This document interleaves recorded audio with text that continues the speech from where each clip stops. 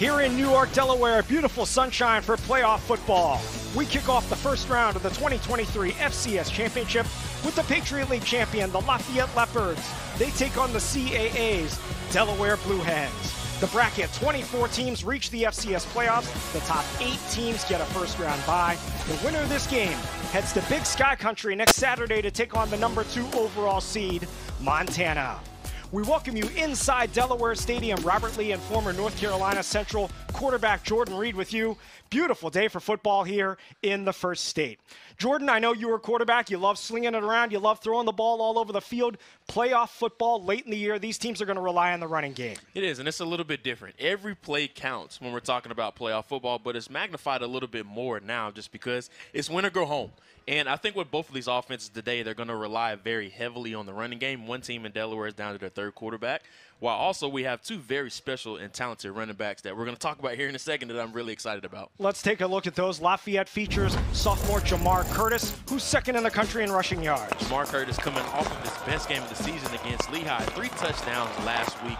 You talk about a slow to fast through type of runner. He bounces around, and he has fantastic vision. Number 22 is going to be heavily involved. I think 25 is the magic number that he has to reach today, whether it's receiving or getting receptions out of the backfield and also rushing, of course. He has to get 25 touches somehow, some way. That's when the offense is at their best. You talked about Delaware down to their third-string quarterback. They're going to rely on Marcus Yarns. Expect to see a heavy dose of number 21 today. You're going to see him in every way, form, or fashion. They're going to split him out wide. They're going to run him out of the backfield. He can be in the slot. Number 21, Marcus Yarns, is going to be heavily involved in this offense. And when you're down to your third quarterback, a quarterback's best friend is being able to lean on this run game. This offensive line of Delaware averages 309 pounds. So I think all 5 of these guys up front, they've gotten better as the season has progressed. And I expect Marcus Yarns to have a very good day today. Glorious weather here in late November. Thanksgiving holiday just passed. 44 degrees, beautiful sunshine. The sun will set towards the end of the game around 4:45. Lafayette won the toss. They deferred to the second half, and they will kick off to start the game. Lafayette, the Leopards, in the white jerseys as the road team, and Delaware, the home team, in the home black jerseys with yellow numbers. Ready to kick it away will be Darren Wu, the kickoff specialist for Lafayette. And back deep to receive, Jordan Townsend for Delaware. Also back for Delaware is Jonathan Silver, a backup running back.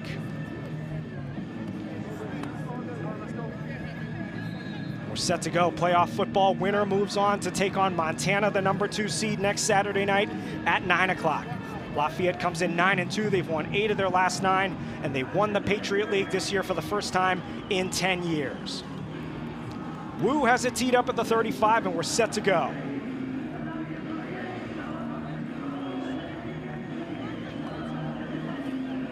Kick is away, and we are underway. The kick is a short one that will be taken by Townsend on the run at the 12. Townsend slips down and falls just short of the 25-yard line. Huge storyline in this game. Delaware lost their top 2 quarterbacks in last week's game. Starter Ryan O'Connor was hurt early in the second quarter. His backup, Zach Marker, was hurt on the next series. They will start their third-string quarterback, a true freshman, Nick Minicucci. Yes, Minicucci, I'm excited to see him. And it's different going into the game knowing that you're going to be the starter as opposed to taking scout team reps. And that was the big adjustment that Coach Ryan Carter talked about this week. He's had a full week of knowing that he's going to be the starter, and they're not scared of allowing him to throw the football, even though we expect a heavy dose on the run today. Out of the shotgun, the freshman Minicucci will hand it off for Yarns. Marcus Yarns breaking tackles up the middle, close to a first down. He's out to the 35, a gain of 10. Expect a heavy dose of the run game. That's what Coach Ryan Carty talked about. Run the ball, run the ball, run the ball. They understand that Minicucci is going to make some mistakes. He's a true freshman making his first college start. The best way for a quarterback to be welcomed into a game or warmed up into a game is being able to lean on that running game. You see the numbers on Minicucci this season from Midland Park, New Jersey, the New York, New Jersey border, North Jersey. Played his high school ball at Powerhouse Don Bosco Prep. He stands in the pocket. He scrambles to the right side. He gets away from one tackler. He throws it. It's caught for a first down over the right side to tight end Braden Brose. How about that for your first pass of the day? Being able to make some off-script plays, that's what you want. You want him to be comfortable and confident. They tried to go with an easy, quick game throw to the top right there. but he was able to make some off-script manipulation plays right there, and that was a fantastic way to start the game. Even though the play didn't go as planned, it showed that, okay, I take my first pass, now I'm warm and I'm into the game. I'm in the game right now. Gets the jitters out a little. Gets the jitters out right away. So the Don Bosco prep product will hand it off for Yarns running over the right side, and Marcus Yarns, the senior running back, takes it for a gain of about 5. Minicucci has played in 4 games this season. He played really in a blowout against Hampton. He played very late in that game. The second half, he played against the starters at Towson, but they were up big at halftime. Played sparingly against Campbell. Most recently played almost 3 quarters last week in a loss to Villanova.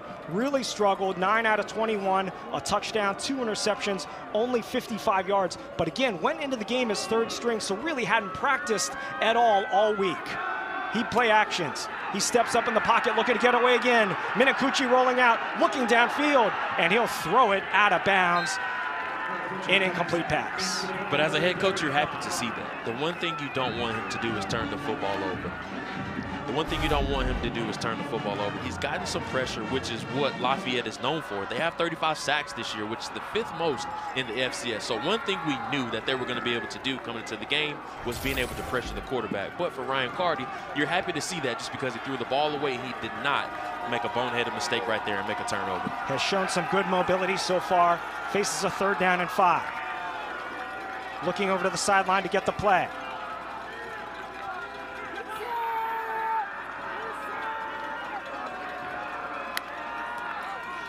It's a handoff. And Yarns is about a yard short of the 1st down. Could go for it here on 4th and 2. First big decision of the game right here for Ryan Carter. Let's see what he does. It looks like he's keeping the offense on the field. Actually, it was Jonathan Silver on the carry. The backup running back, a sophomore, as Yarns comes back into the game now on 4th down. First big play of this game just underway. I would be surprised if the ball is not handed off to number 21 right here. I think he's going to lean on his playmaker and his best player on offense, probably an inside zone play right here to Marcus Yarns. Marcus Yarns now lines up behind Minicucci. He'll get the handoff over the right side and dragging a tackler forward. I think he came up a yard short. I think he's short. Big play by Lafayette. Excellent stand by the Leopards on the first drive of the game. It's a great job by Tim O'Hearn right there, being able to, they went outside zone right there, trying to test the perimeter of this defense. Tim O'Hearn did a great job of shedding the offensive tackle right there. He's been banged up throughout the week. We didn't even think he was going to play today. So him coming in and making some big plays, that's an outstanding play. That's how you want to start a road team going into a tough environment like Delaware. Lafayette couldn't ask for a better start in this game. Breakout season for O'Hearn, the defensive end from the Dallas area. 9 tackles for loss this season. So Lafayette goes on offense. Excellent field position from the 42, 1st and 10. Quarterback Dean DeNoble. And the player we spotlighted in the open, Jamar Curtis, the running back, number 22 to his right, now to his left. Low snap.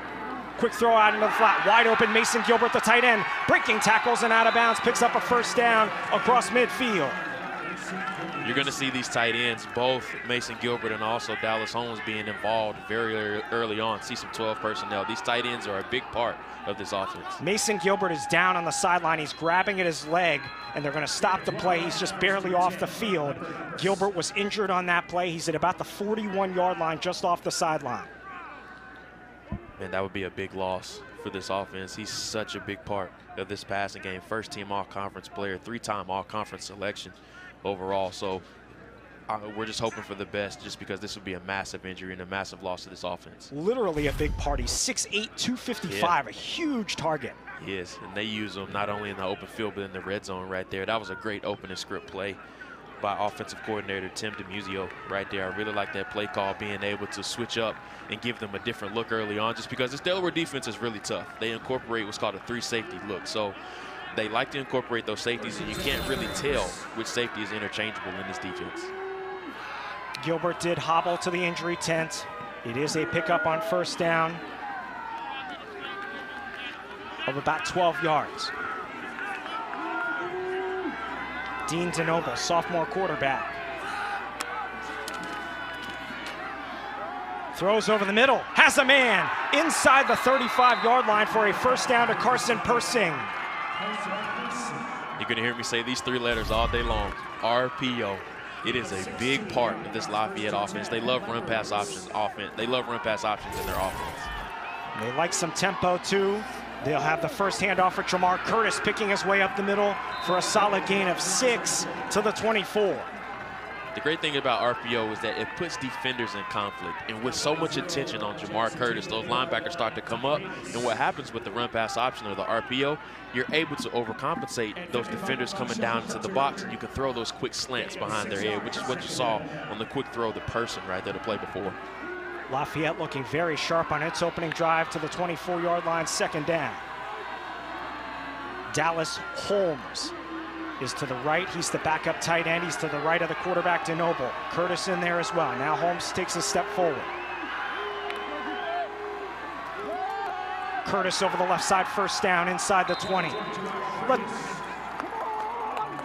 Lafayette's been very good in the red zone this year. In fact, they're 10th in the country. 70% red zone, that's touchdowns this year. Very good mark, and they're looking to add to that total here. And this is where these tight ends come in handy. You get so much attention on Jamar Curtis in that run game. They like to run some pop passes down here. So keep an eye on number 89. They may try to slip him out off of some type of RPO or play action.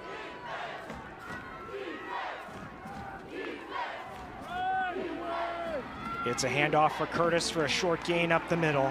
Let's talk about quarterback Dean DeNoble, a sophomore from Upper Saddle River, New Jersey. Actually, his hometown very close to Nick Minicucci, the Delaware quarterback's hometown. Dean DeNoble is a walk-on. Now, we did a double take when the coach told us that yesterday. He is not a scholarship player, but he won the job in the preseason, and he's come out and played extremely well. We couldn't believe it. When Coach Troxel said it on the call, we had to confirm it just because he's played so well. You very rarely see a starter be a walk-on, but that's just a credit to the culture that Coach Troxel has built here at Lafayette. 2nd team All-Patriot League selection this year. Throws out into the flat for Curtis, turns the corner, Lafayette into the end zone for a touchdown. Jamar Curtis from 18 yards out, and it's 6-0. I said it, the magic number is 25. Jamar Curtis has to get 25 touches somehow, some way, and it's not just the running game with him. It's receiving as well. They slip him out of the backfield, and he turns the corner, he ends up scoring right there. That is not the only time they're going to use him as a receiving threat out of the backfield. You're going to see a heavy dose of number 22 today in so many different ways, forms, and fashion. That's just one of the different variation of ways that they can use Jamar Curtis. He's not just a running threat. He's a lethal weapon out of the backfield as well. Officially a 16-yard touchdown catch for Jamar Curtis, his 2nd touchdown grab of the season. On for the extra point, Jack Simonetta, a freshman from Florida. Kick is up, kick is good. Lafayette gets the stop defensively to start the game, marches right down the field, 16-yard touchdown pass to take a 7-0 lead here on the road at Delaware. Jamar Curtis, once again, using him so many different ways out of the backfield. Big opportunity for Lafayette going up on a 7-0 lead on the road.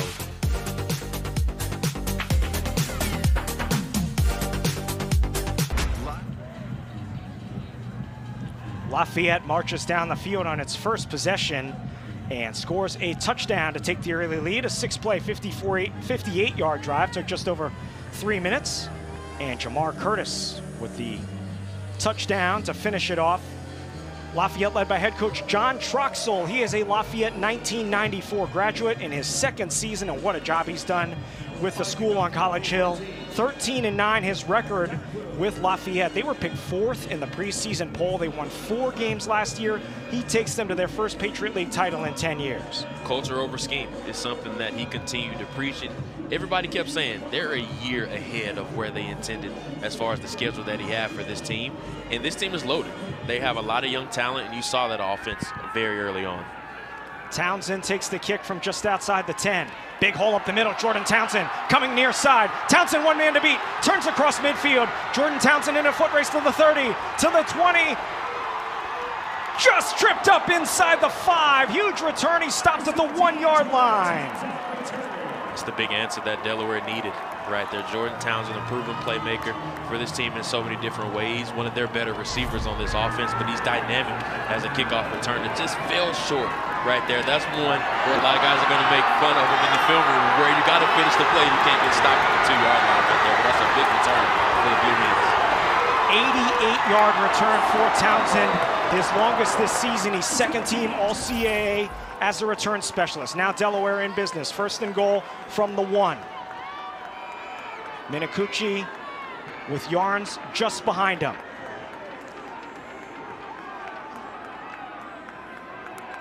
Wildcat snap. Yarns up the right side. Burrowing his way forward. He stopped at the half-yard line.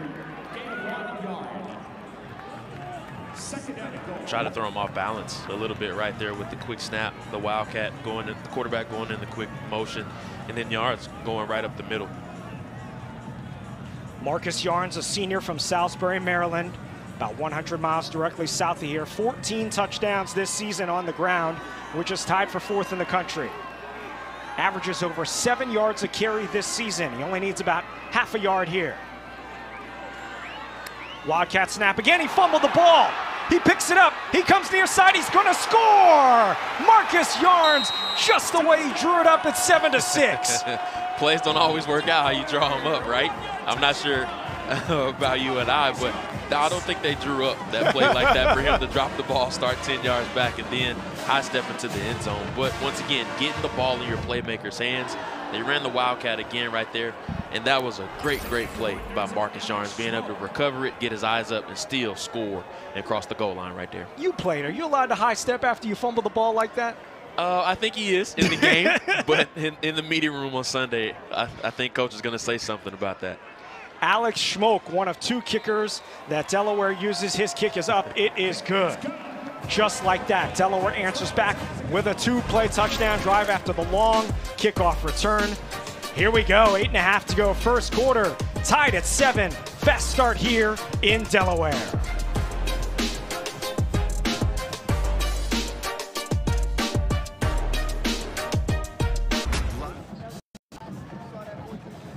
Marcus Yarns takes an unconventional path to his 15th rushing touchdown of the season. Quick 2-play, 2-yard drive for head coach Ryan Carty. He is also an alumni of his coach team that he coaches, Ryan Carty's class of 2006. He was the backup quarterback at Delaware, including on their national title team back in 2003. Has done an excellent job, led them to the FCS playoffs 2nd round last year. 8-3 this year, although they did lose 2 of their last 3 games.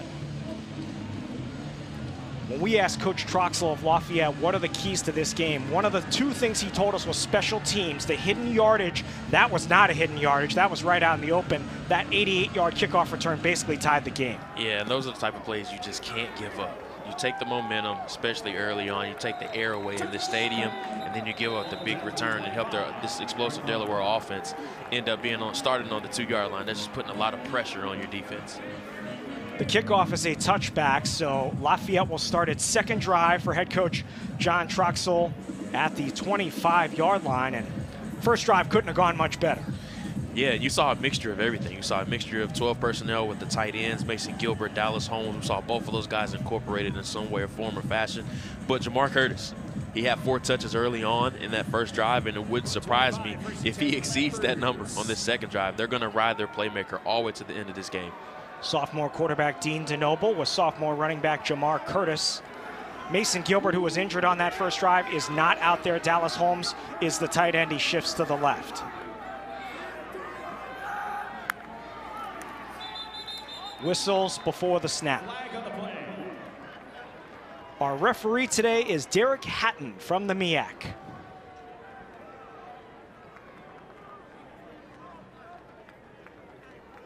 Delaware game, offense, number 16, 5-yard penalty, remains first down. Not how you want to start your drive coming off the sideline. We may not be hearing from Derek Hatton a lot today.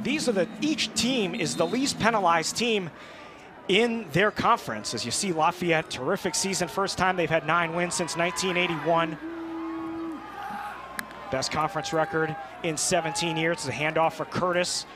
pushing his way forward over the left side, almost back to the original line of scrimmage. In fact, Delaware is 5th in the country in fewest penalties per game. Lafayette is 6th, so both teams very disciplined in that regard. And it's a credit to the culture that both of these coaches have built.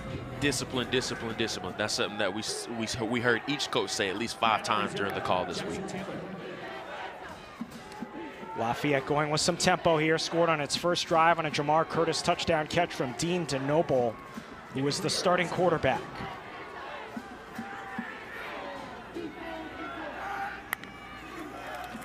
Delayed handoff for Curtis, and he's dragged down from behind.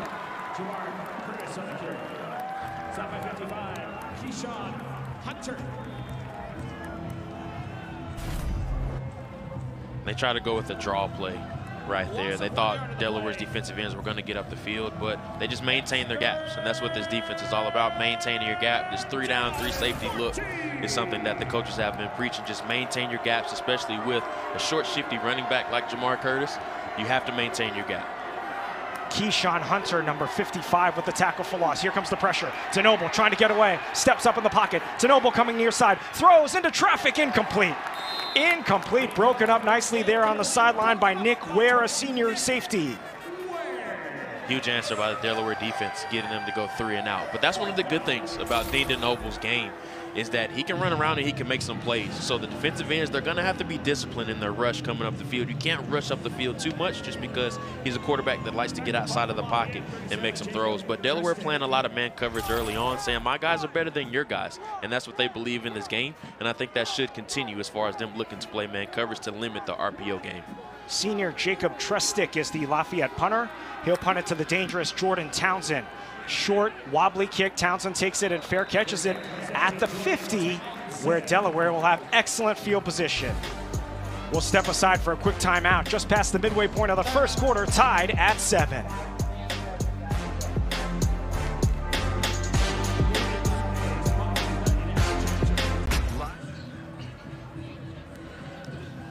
Tied at 7 early. Jordan, let's take a look at some of your impact players in this game, and Jordan Townsend's already made an impact. Yeah, we've already saw what he was able to do on the big kick return that almost ended in a touchdown, 2 yards away from breaking this game, or excuse me, breaking this game open for the Delaware Blue Hens. But Jordan Townsend, a dynamic wide receiver, they're 5'11", 197 pounds. He primarily plays in the slot, but like to use him on the outside a little bit too.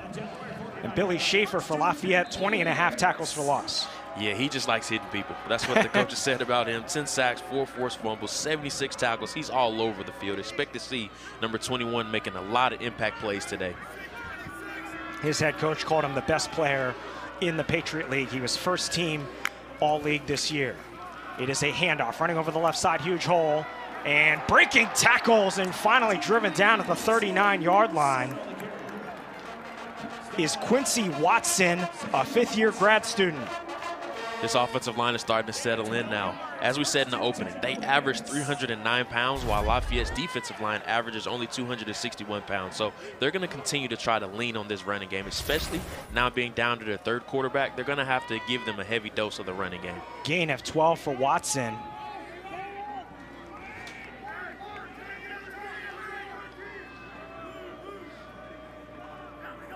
Minakuchi hasn't been asked to do much so far. He'll hand it off for Watson. He runs over the left side where he's upended. Bryson Bright, sophomore, with the tackle. It's a great job by Bright right there, keeping contained, just because Watson tried to circle the defense right there, but he's responsible for keeping contained. You don't want him to get outside of the defense. So great job by keeping contained and keeping this offense inside. Excellent field position to start this drive for the Blue Hens. Facing a 2nd down. Play action. Minakuchi rolls out right. Has a man running wide open down the middle of the field. Instead, he's hit as he throws. It's incomplete. Oh, man, he missed Joshua Youngblood running wide open right there. But that's something that you have to deal with a young quarterback. Being down to your 3rd quarterback now, there's going to be some things that your normal starter, your 2nd string, that he may not see, just because the game's moving really fast for him right now. So that's why you see them trying to get him outside of the pocket a little bit, so you can clear his vision up and try to slow the game down, give him some more time to throw. But, man, he missed Youngblood there for a wide-open touchdown. You saw the tackle there by Marco Olivas, 5th-year senior from Fort Worth, Texas. His coaches called him the heart and soul of this team. 3rd down. Intercepted! Wow. A deflection, it's intercepted. He stepped out of bounds. Who's got it? It deflected off the receiver right to the Lafayette defender. Was he inbounds when he caught the ball?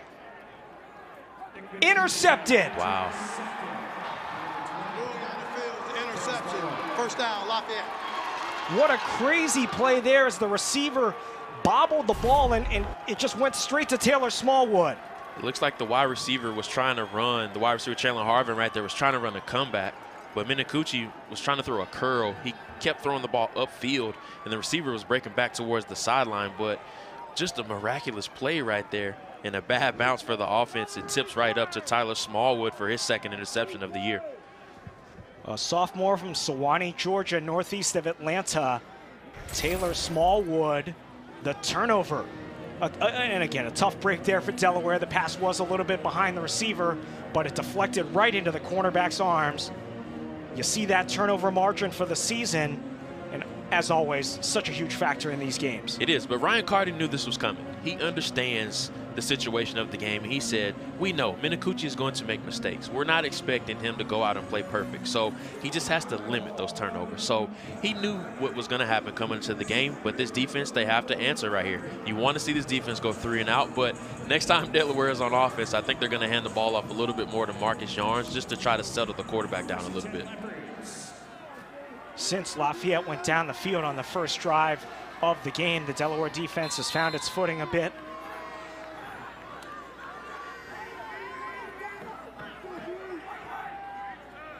From the 25. DeNoble throws wide open. He's got it at midfield. Tiptoeing the sideline. He's out of bounds. Should have been a touchdown. Instead, it's Elijah Stewart for a big gain. And that wasn't even an RPO. That was just a play action. But once the defense sees the ball go in the gut of Jamar Curtis, they're going to come down just because he occupies so much attention. And even in the secondary, it looks like a busted coverage right there. The corner was expecting the safety to be over the top. The corner was in zone while the safety was in man coverage. Elijah Stewart gets a big play right there. 31-yard reception, probably could have gone the distance. Instead, into Delaware territory. DeNoble rolls out right, stops, goes up the middle. DeNoble's going to look to run, spinning his way forward and driven down after a gain of 4. And this is what we talk about with DeNoble. He not only is a playmaker inside the pocket, but he's dynamic outside of it. If he doesn't like what he sees when he's scanning the field, his first reaction is to tuck the ball and get what he can get, just because he wants to keep the offense ahead of the sticks, which is exactly what he did right now, or right there. Now they're in a 2nd and 5 situation.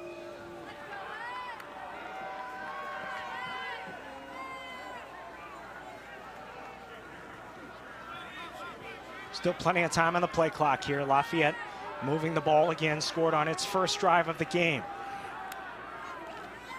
And it's an RPO handoff. Curtis, big hole left side, and Jamar Curtis ankle tackled after picking up a first down. KT Say, a freshman safety, made the key open field stop.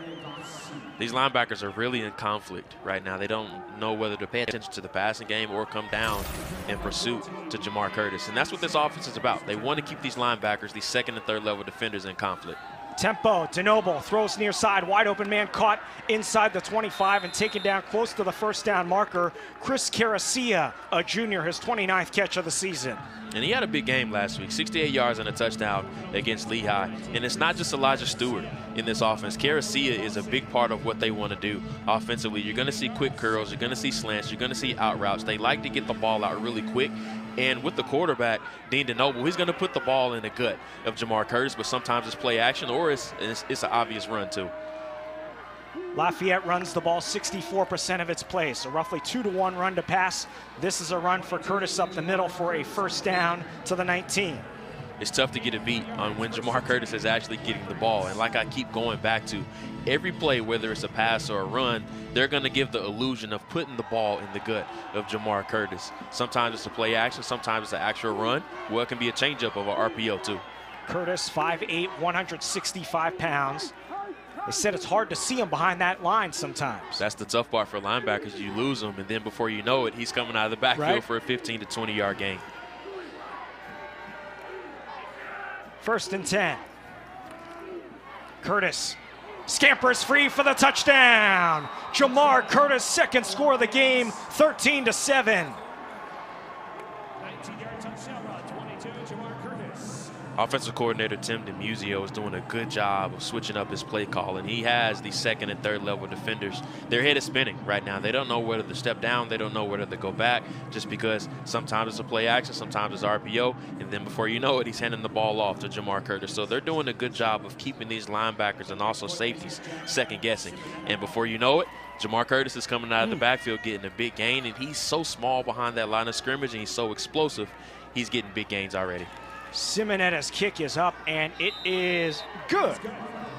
Lafayette, an underdog in this game, is not intimidated. In fact, they're marching the ball up and down the field. Jamar Curtis, his 13th touchdown run of the season, this one from 19 yards out.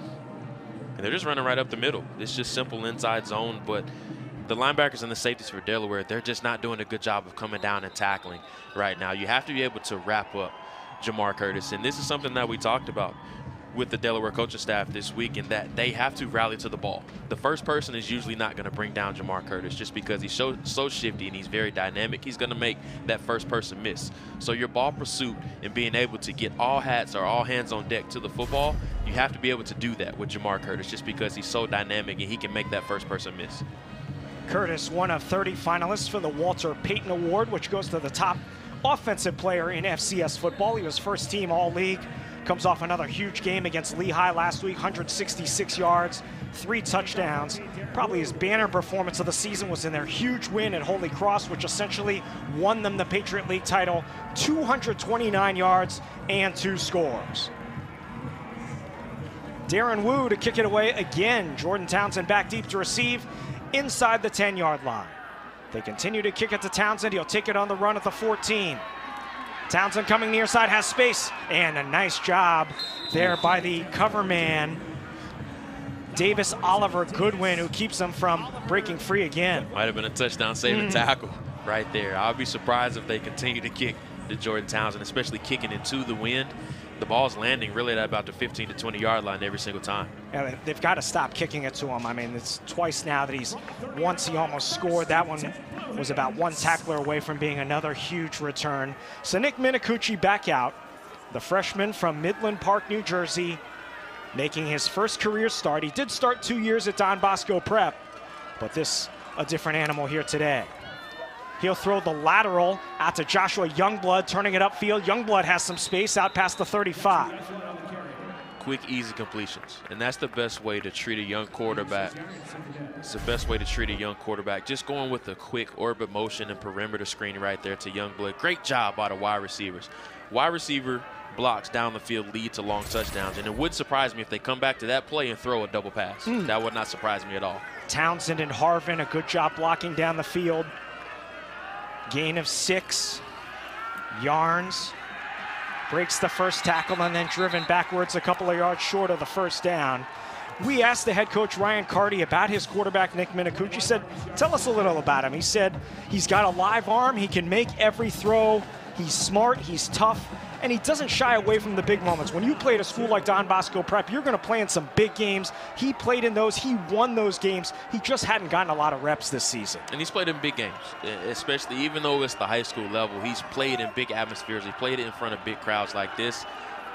But once again, he's got to get the offense going right. They're making some mental mistakes, turnovers, and penalties, which is something that's uncharacteristic of this Blue Hens offense and even the team as a whole. As we talked about earlier, one of the least penalized teams in the FCS. You got the call there from Derek Hatton. False start against Delaware. I'll back him up 5 yards. Another thing Coach Carty told us was BYOJ, bring your own juice. He said his team had to bring their own energy this week. This is a program that averages about 16,000 fans a game. This weekend traditionally never draws well. They're only expecting about 4,000 or 5,000 here today. Lafayette's got 1,000 fans on the other side, and they're in full throat. Delaware needs a spark. Minicucci steps up, throws over the middle, caught for a first down out past the 45, across midfield. A good gain to the 49-yard line, caught by Chandler Harvin.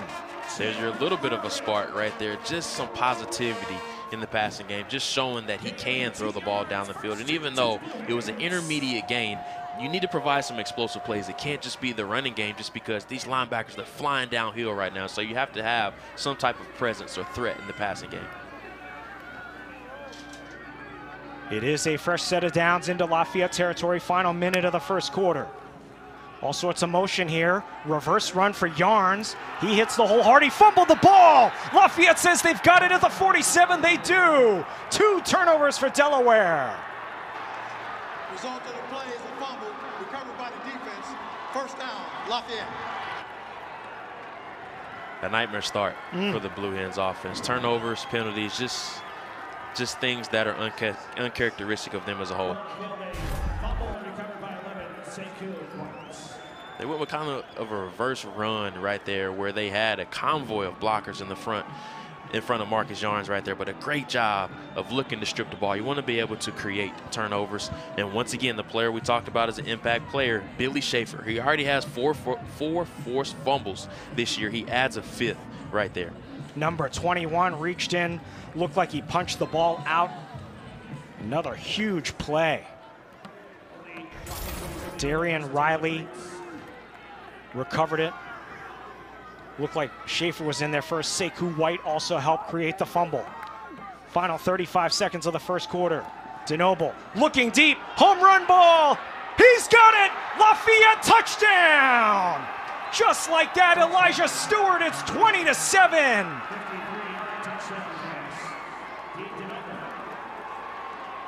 Wow, big play right there. And that's what offensive coordinators want to do. When you get a big turnover, it's called change of pace plays. Whenever you get those change of pace or change of momentum plays, the momentum's on your side. The head coach, John Troxel, I'm sure he told him on the headset, let's take a shot down the field. And that's exactly what he did. Elijah Stewart originally started his career in the slot. And that's what offensive coordinator Tim DeMuzio said. He moves around. We move him around quite a bit. We play him in the slot. We play him in the outside. But he originally started his career in the slot. And you saw him go for the big catch right there. 53-yard reception. The extra point is up and good, and this crowd here in Delaware is stunned. Lafayette exerting itself so far as Elijah Stewart wide open for the 53-yard score. Execution, execution, execution. That is what's happening with Lafayette in all phases right now. Outside of special teams, offense and defense, they're clicking on all cylinders right now, creating turnovers. They're executing plays in all phases of the game. But offense, they're doing a good job of executing as far as hitting guys down the field. But offensive coordinator TJ DeMuzio is doing a good job of switching up his play calling. But I meant to say sudden change. That's what exactly what it's called. So when you have the momentum on your side, you have a sudden change play. With the turnover, the momentum is on your side. So the first thing in their mind is, let's take a shot down the field. The momentum's on their side. We've taken the air out of the stadium. The team on the other side is a little bit down. They're pouting a little bit as far as the turnover on that side of the ball. Let's take a shot down the field, and they end up executing right there. Stewart, a sophomore from Galloway, New Jersey, near Atlantic City, leads the team in receptions and yards, and that was his 5th touchdown catch of the season. 21-7 Lafayette on the road. This time they'll pop it up, and the fair catch will be called for and made at the 25, which is where they'll start. They finally stopped kicking it to Jordan Townsend. We said it.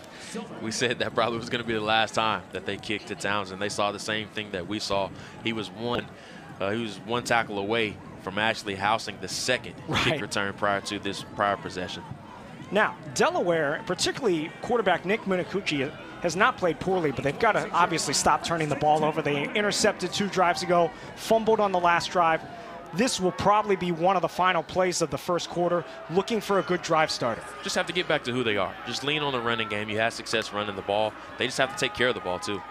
Minakuchi will throw over the right side. Tipped in the air. Intercepted! Narayan Brown heading the other way. Brown inside the 30. Brown jumps over a man and tackled at the 21-yard line. Delaware disaster. 3 turnovers in a row. Just a miscommunication right there. Like the sun might have got in his eye or something. I can't really tell what happened. It was a good ball by the quarterback. Oh, put it right on the receiver. Minakuchi right there. It was a good ball. They were just running looked like a bang 8 right there, a quick slant, a 8-step slant. It just like he just didn't see the ball. He lost it in the sun or something. It was hard to tell. It was Harvin, the intended receiver. It popped right up in the air. Narayan Brown, a senior from Atlanta, his 2nd interception of the season. Now a chance with just 12 seconds left in the first quarter.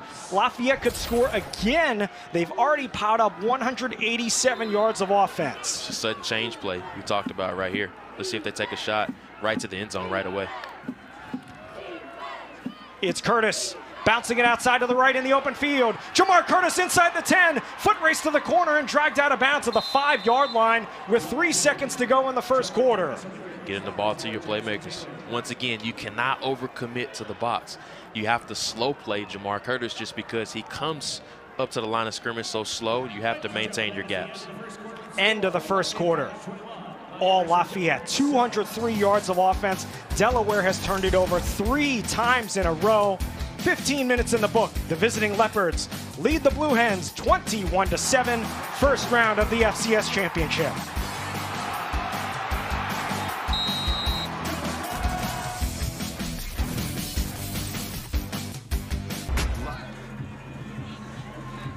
Surprising score to start the second quarter. Lafayette leads Delaware 21-7. Delaware has been a very strong program all time in the FCS playoffs. They've won 12 straight playoff home games going back to 2000. Included in that span was a win over Lafayette back in 2004. But this game has gotten off to a horrendous start for head coach Ryan Carty. His team has turned it over 3 times in the last 7 offensive plays, and Lafayette's knocking on the doorstep again. It's a handoff for Curtis, picking his way forward and dragged down, flag down. Could be a face mask or a hold based on where the flag was thrown from. It stopped at the 6-yard line. And they're doing the exact things that they said they could not do coming into this game, which was turn the football over and commit a lot of penalties. Personal foul, face mask, defense, number 14. That penalty enforced half the distance to the goal, automatic first down. So first set of downs, and that'll only be about a 3-yard penalty. But as we said, 3 turnovers in that first quarter. They had a pass intercepted on kind of a fluke deflection. They ran 5 plays on their next drive, ended it with a fumble. The first play of the next drive was another interception that started this drive. Watch the tight ends right here, both of them. As you see, they come in motion right here. It wouldn't be surprising to see a pop pass right here. DeNoble hands it off Curtis up the middle, touchdown. Third score of the game for Jamar Curtis, 27-7. I thought they possibly, with Curtis being a bit of a smaller running back, it gets a little tough, especially on those smaller running backs when you get in the red zone in those goal line situations. I thought they could have went play action right there and targeted either one of the tight ends, but they ended up giving the ball to Curtis for the score. Big score for Lafayette right there. Jamar Curtis is having a big game. 3 touchdowns already, 30 seconds into the second quarter. Simonetta has been busy, the freshman kicker, on for another extra point. That is up, and it is good. So just under 30 seconds into the second quarter. Lafayette 28, Delaware 7. You never know how the game's going to play out, but I don't think a lot of people in this stadium, including Lafayette, thought this was how the first quarter and 30 seconds was going to play out. Just because Delaware is making a lot of mistakes that we haven't seen them make this year. They turn the football over and commit a lot of penalties. And when you're on your third quarterback, you can't put him at a disadvantage of where he has to throw the ball now. Your identity is you want to lean on the running game and put the ball in the stomach of Marcus Yarns. Now being down 21 points, you're putting a lot of pressure on your young quarterback just because you have to throw the ball to cut this deficit down before halftime. Still a long way to go, yes, before halftime, but got to get something positive going on offense here as John Troxell, the Lafayette coach, has to be thrilled with the way this game has started. Jordan Townsend back deep to receive the kick of Darren Wu. And this Delaware crowd is stunned here in Newark, Delaware.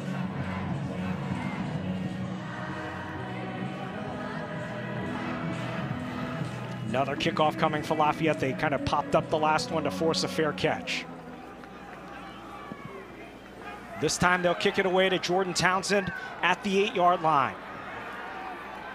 Jordan Townsend on his feet to the 30. Jordan Townsend to the 40. Stop kicking, Jordan Townsend the ball. Let's look at these turnovers. Yeah, we've seen what's happened today. They get the early pick off of miscommunication. The quarterback was throwing the ball a little bit uphill. Fumble by Marcus Yarns. A great play by Billy Schaefer. And then another interception on the miscommunication. Just looks like he lost the ball in the sun right there. And the defensive back ends up getting the interception. Narion Brown ends up getting His first interception of the season. So these turnovers is just something that we haven't seen from the Delaware offense, and they have to pick it up right here. Both those interceptions off the hands of receivers as Yarns is tripped up after a short gain. After you played at North Carolina Central, you were a coach. What is the message from Ryan Carty, who's not only the head coach, but also the offensive coordinator? They just have to slow the game down for the quarterback, and that may sound a little bit off, but you want to lean on your running game and your running back, Marcus Yarns. Let's just get back to our identity. Let's get back to who we are, and what you tell your team is one play at a time. We can't make up this deficit in one drive. Let's take it one play at a time and just focus on getting 13 points right here. Minicucci gets away from one tackler, looking downfield, and he'll just run out of bounds, and ended up being about a net zero there because he ran out of bounds right at the line of scrimmage, but it'll set up a 3rd and long. You can't get behind the chains with the young quarterback. Once again, we talk about putting a lot of pressure on his arm and his shoulder. That's not what you want out this game, and that wasn't their game plan going in. Coach Ryan Carty said we want to be able to run the football. Even though he's a former quarterback himself, he likes to throw the ball all over the yard, but they're a flavor of the week offense. Whatever's working that week, that's what they're going to go with. And yes, they have to throw the ball a little bit to make up this deficit, but you want to be in situations of where you're able to lean on this run game and get the ball to your best player. Desperate for conversion here, throws it up for grabs down the middle, intercepted. Sekou White headed the other way. 4 consecutive turnovers. White in the open field, runs over a man. Sekou White spinning his way forward to the 32. This is just an epic meltdown here by Delaware, as 4 turnovers already in the first half. You just can't lean on your young quarterback's arm. He just doesn't have any confidence right now. They have to be able to run the ball. Get the ball to your best player in Marcus Yarns. It's clear that the passing game is really struggling, and this is what we said coming in. You want to be able to lean on your running game, but they feel as if they have to pass the ball right now, and I don't feel as if they have to do that, just because you have to figure out a way to calm him down. They have to figure out how to calm Nick Minicucci down right now, just because his head is spinning a little bit. That was really the first of his 3 interceptions that was mainly on him. The other 2 were deflected by the receivers. Meanwhile, Lafayette, after forcing its 4th turnover, is back on offense. 1st and 10 in plus territory from the 33. Delaware defense has got to step up here. Got one-on-one on Elijah Stewart. It's Curtis. Ripped down for a loss. Good play there on the edge. And that's the kind of play Delaware needs more of. Hassan Manning Jr., the tackle. Yeah, just going back to the interception here, the receiver falls down and the quarterback's just pressing right there. You can't lob the ball up over the middle of the field, and once again, turnovers. You cannot commit them in a playoff game just because every play is so crucial in a playoff atmosphere like this. Delaware defense absolutely has to get a stop here. Coming up on 12 minutes to go, and what's been a really poor first half of the Blue Hens offense. 2nd down and long. It's DeNoble throwing near side, caught by Stewart. And he is close to the 1st down, maybe a couple yards short at the 26. And Stewart's dangerous. We call him a rat guy, run after catch. You have to be able to wrap him up just because he's one of those players that can turn a 5-yard hitch or a 5-yard stop into a 30, 40, even 50-yard gain. So a good job of them right there rallying to the ball. But expect them to continue to pushing the ball to Elijah Stewart, especially if they continue to play off coverage. Could be 4-down territory here. 3rd and 3. DeNoble under pressure, throws the slant, caught for a 1st down to the 20. Chris Caracia, a gain of about 6 and a 1st down. Just playmakers making plays right there. The defender had a free hit to him. DeNoble was just able to come out of it and make a play, throwing the ball to the quick slant. Tempo here from Lafayette. We asked the coaches about DeNoble. He didn't play at all last year. They said he was a real pain on the scout team, breaking tackles, running around, slinging it. They said in spring ball, every time he was on the field, the ball would move down the field, and that went over into preseason as well, and into the regular season and now the playoffs. 1st down, Curtis bounces it outside to the right, and driven down at the 16-yard line, a gain of 5. Once again, you have to slow play Jamar Curtis just because he has that Le'Veon Bell type of running style of where he just walks up to the line of scrimmage, but he takes advantage of defenses that commit really quickly to the 1st level, and before you know it, he's hitting it out of the side door. They did a good job of rallying to the ball right there and ended up bringing him down. But that's something to keep an eye on. You can't play fast to Jamar Curtis. You have to commit slow to him. Lafayette making its 5th all-time FCS playoff appearance. Throw is incomplete. DeNoble now 8 out of 10. That was only a 2nd incompletion. Lafayette actually made it 3 years in a row, back in 04 when they lost to Delaware, 05 App State, 06 UMass.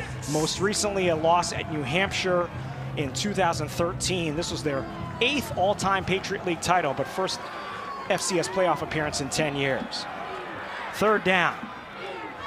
See if Delaware can force a field goal attempt. It's cover 0 right here, which means everybody's going to be blitzing the quarterback. He has to get the ball out quick. He has to, otherwise he's going to take a sack. Here they come.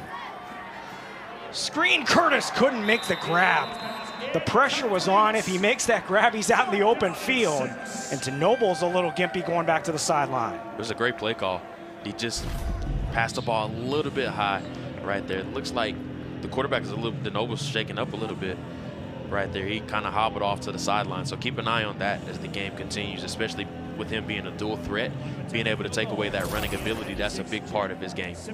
It will set up a field goal attempt for Jack Simonetta, 33 yards from the right hash. Simonetta this season 6 out of 9 field goals, but 5 out of 6 from inside of 40 yards.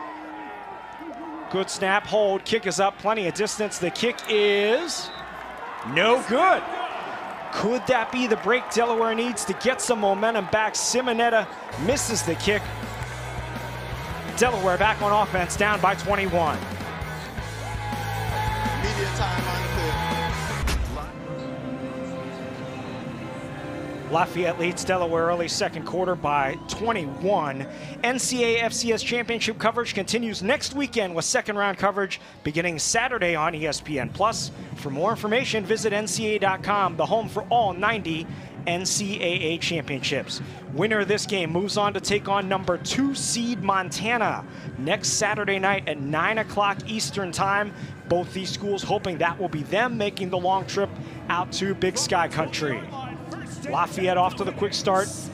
Nick Minicucci, the 3rd string quarterback, back out there, has thrown 3 interceptions in this game. The starter, Ryan O'Connor, who started most of the season, was hurt in the 2nd quarter last week in their loss against Villanova. Backup Zach Marker came in on the next drive. He was hurt. He's out today as they handed off to Yarns over the right side for a gain of about 4. Minicucci had to come in. He threw for only 55 yards and a couple interceptions in that game. We talked about the bracket. Lafayette and Delaware fighting for the right to face Montana. The other side of this mini bracket will feature Furman against the winner of Chattanooga and Austin Peay.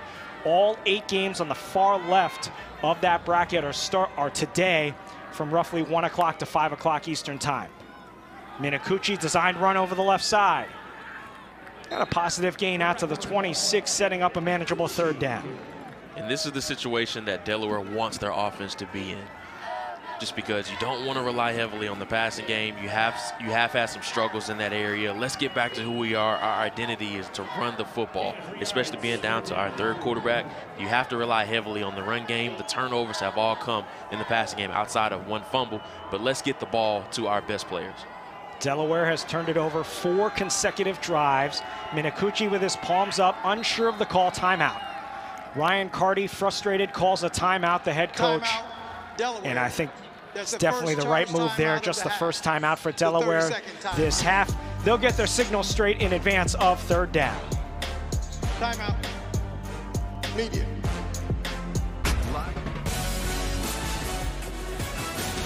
Key 3rd down coming up for the Delaware Blue Hens as they trail Lafayette 28-7.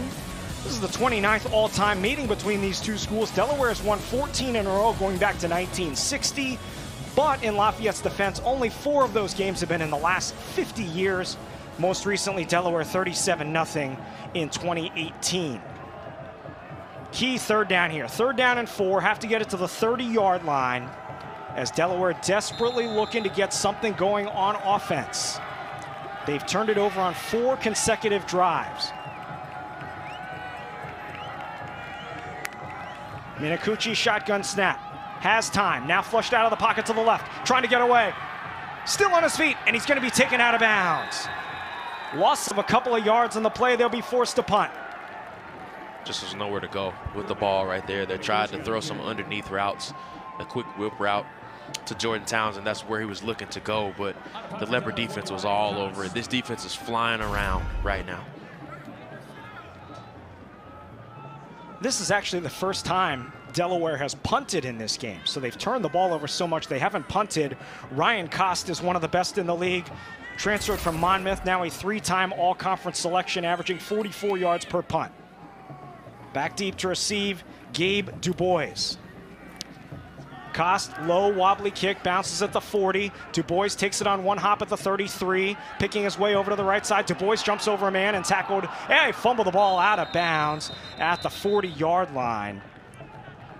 25, Gabe Dubois, where Lafayette will start 1st and 10.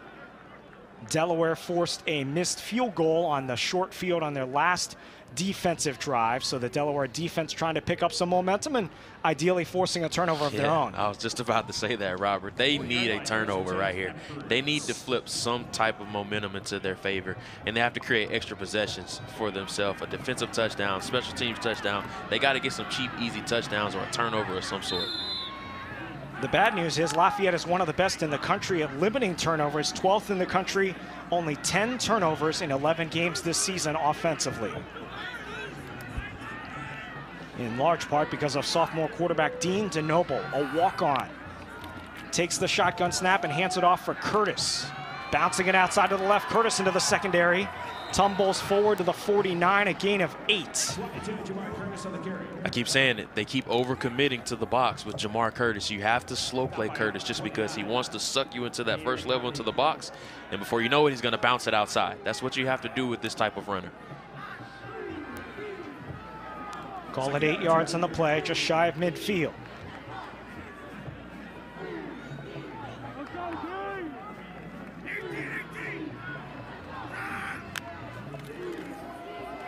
Curtis again, 1st down.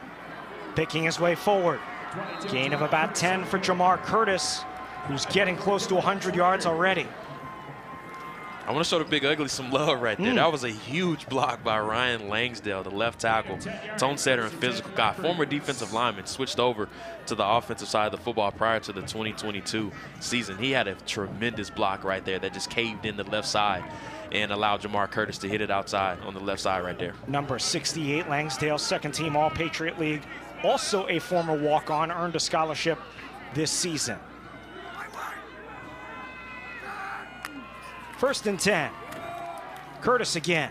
This time stopped after a short gain. Host of tacklers there, including Dylan Schrainer. One player we haven't heard from yet for Delaware, kind of their man in the middle, Jackson Taylor, number 0, hasn't been a factor. He has not, and he came from a Division II school, Westchester, and they were really excited about him coming into fall camp, and he's proven to be everything that they thought he was coming in from the transfer portal. 97 tackles, 11.5 tackles for loss, and 3.5 sacks. We have to see him pop a little bit more in this game just because the running game has already been established by Lafayette. So look for Taylor to be a little bit more involved as this game goes along. Low snap, DeNoble throws it into the flat. It is caught for a moderate gain to Chris Caracia. Will set up a 3rd down.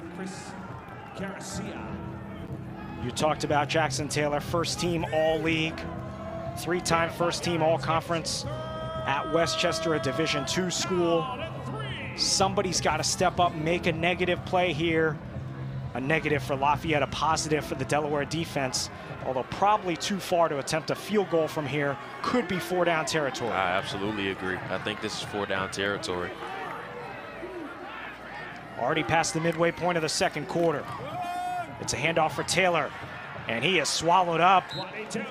Maybe back to the line of scrimmage. It'll set up a 4th down and about 4. Much better job by the Blue Hen defense right there. They're not committing. That is what Jamar Curtis wants you to do. He wants to slow play you and lull you into influencing you into the box, and he wants to hit it outside. So they're being more patient. They're maintaining their gaps, and they're just staying in their lanes. That was a great job on that 3rd down play right there. This Blue Hen crowd trying to summon some noise for their defense here on 4th down and 4. Coming up on 5 minutes to go, 1st half. Lafayette has come out and punched Delaware right in the mouth with a 28-7 lead. Blue Hens D looking for a stop. Here comes the pressure. DeNoble throws. It is caught in a sliding grab for a first down by Carson Persing at the 30-yard line. This offense is dialed in right there. And you saw they went with the stack formation. The stack formation, the Blue Hen defense was trying to play man coverage, so the stack formation forces them to communicate, and they ran a switch route right there, which forces them to communicate, and they weren't able to do it on time. So now Lafayette can run some more time off the clock. Lafayette gets the ball to start the second half as well. They won the toss and deferred to start the game. So could really put a hammerlock on this game with another score as it's Curtis bursting over the left side. Curtis breaks into the open field and he's tackled at the 20. There is a flag down in the offensive backfield. I think we're going to get a hold by the center, Mike Barr.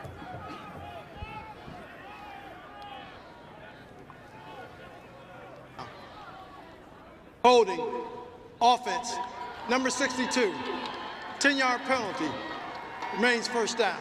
You called it, Jordan. Captain Mike Barr, a senior from Havertown, Pennsylvania, first team All-Patriot League, a 3-year starter.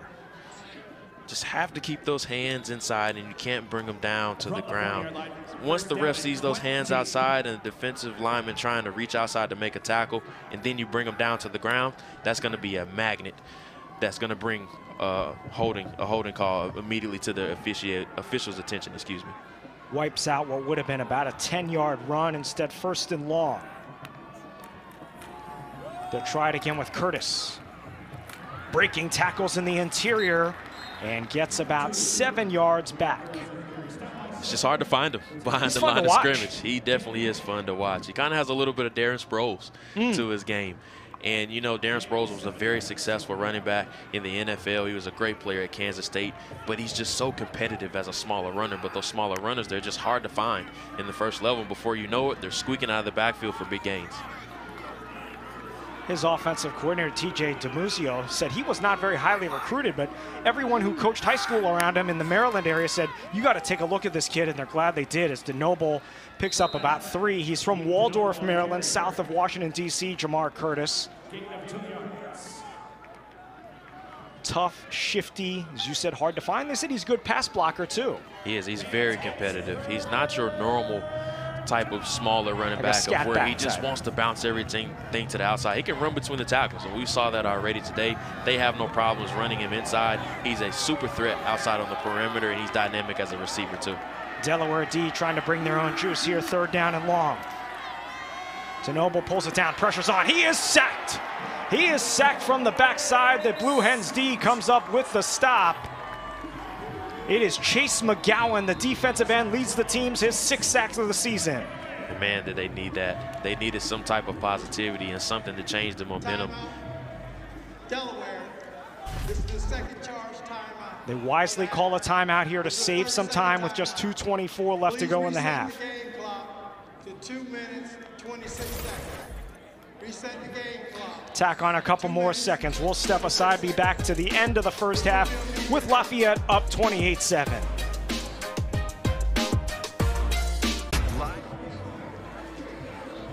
Divided loyalties amongst that group of fans, with Lafayette leading it by 21. Stay with us here at halftime. It's a tribute of one of the great traditions in all of college football, Lee Corso's headgear pick.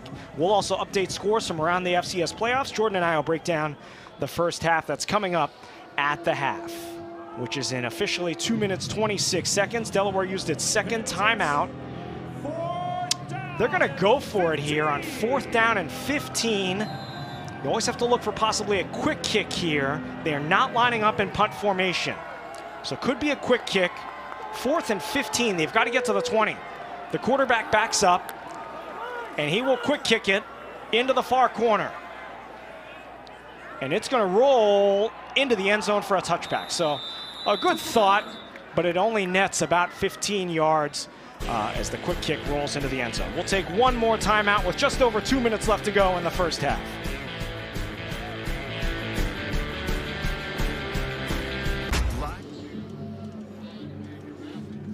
The hometown Blue Hens looking to gather some sort of positive momentum going into the locker room with 2:18 left to go in the first half. Robert Lee, Jordan Reed, our entire terrific ESPN crew with you from Newark, Delaware, where the visitors from Lafayette have jumped out to a 28-7 lead. If you just joined us, Delaware is playing its third-string quarterback, number 4, Nick Minicucci, after their top 2 quarterbacks got hurt last week against Villanova. Delaware has turned it over 4 times in the first half, but a good opportunity here to go into the half with some momentum. You want to get points, whether it's a field goal or a touchdown. You do not want to turn the football over right here, especially not getting the ball coming out of halftime. Lafayette will receive the second half kickoff. Good throw to the far side, caught for a first down by Joshua Youngblood. Strong throw there by Minicucci. Tough throw. Talking about a throw from the opposite hash, throwing a deep out on the sideline. We call those big boy throws. You get paid a lot of money if you can make those consistently. That's a big time throw right there by the quarterback, Minicucci. Threw that ball about 25 yards on a line out to the 31-yard line. They stopped the play here. Delaware has 1 timeout left. Lafayette has all 3. Delaware also has 2 field goal kickers they rotate in. Nate Reed has been taking most of the field goals lately. He's got a strong leg. Minicucci protected well, a lot of time, flushed out of the pocket, a lot of room to run. Minicucci's going to pull it down to the 35 and darts forward close to the 40-yard line. And he's out of bounds right at about the first down marker. It's positive yardage. That's what you want out of this drive. Just stay ahead of the chains. Once again, getting the first down. Great job by the offensive line, giving him some time. Didn't see anything that he liked. He has great instincts of when he wants to tuck the ball and run. Continue to stay ahead of the chains and gets a brand new set of downs. It is enough for a first down. He got out to the 41. Back-to-back first downs. Minicucci, pressure coming off the edge, throws over the middle, wide open, incomplete. Incomplete, intended for Youngblood. He puts that on the money. Youngblood's got a lot of room ahead of him. He does. They brought a safety blitz from the slot, and he saw it just a second late. If he saw it a second earlier, Youngblood probably would have been bumping his head in the end zone field goal post right now, scoring a touchdown. He was running wide open down the middle of the field.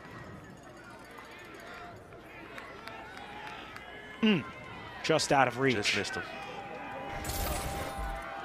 Joshua Youngblood, 5th-year grad student.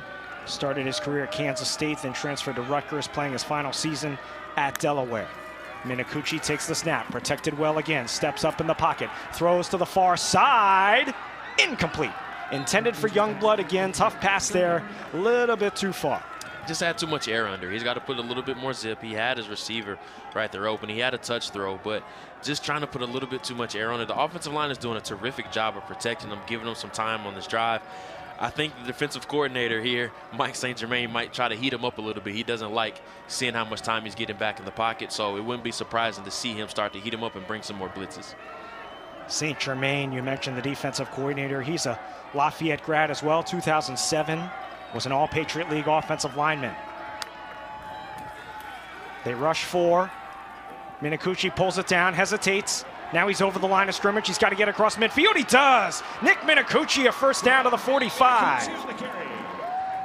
Gain of 15 yards. First and 10. Positive yardage. Stay ahead of the chains. And still plenty of time left here. Minute 20 or so to go. Plenty of time. No need to rush. Still have 1 timeout remaining. Minicucci starting to hit his stride. Steps up. He's going to look to run again, and he's going to be tackled from behind after a gain of maybe a yard or 2. Now still plenty of time, coming up on 1 minute remaining. No need to rush here. And those short runs are okay. Yep. Just stay ahead of the chains. Even though the time is moving, they got to speed up a little bit here just because time is getting shorter. Just stay ahead of the sticks. Throws far side. It is caught by Jordan Townsend, and he goes out of bounds to stop the clock just shy of the 35-yard line. This is a good drive. And sometimes once you get low as far as the clock and time. Timeout, Lafayette. That's the first charge timeout. Lafayette's defense on its heels a little bit. They call it their first timeout. Keep in mind, Delaware's only scoring drive was set up by an 88-yard punt return. It was a 2-yard scoring drive. So they have not moved the ball like this the entire game. They have not, but once you get low on time or you get in 2-minute mode, it creates a sense of urgency, and that's what we're seeing here from this offense.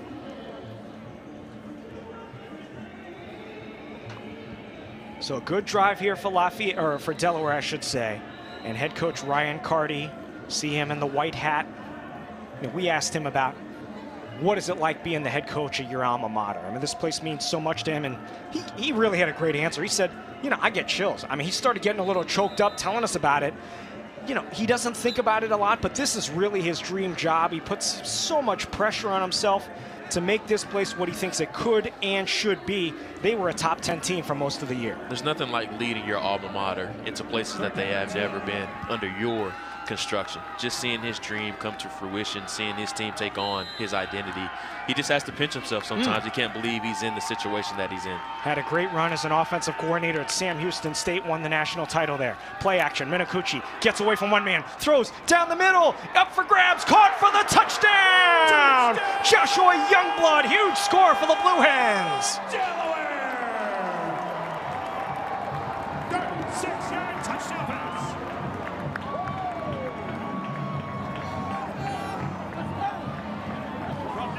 Wow, man, did they need that right there, especially going into halftime. A shot play off of play action, a great design by Ryan Carty, just getting your best player to the opposite hash. He gets behind the defense, something that we haven't seen this offense be able to do so far in this game.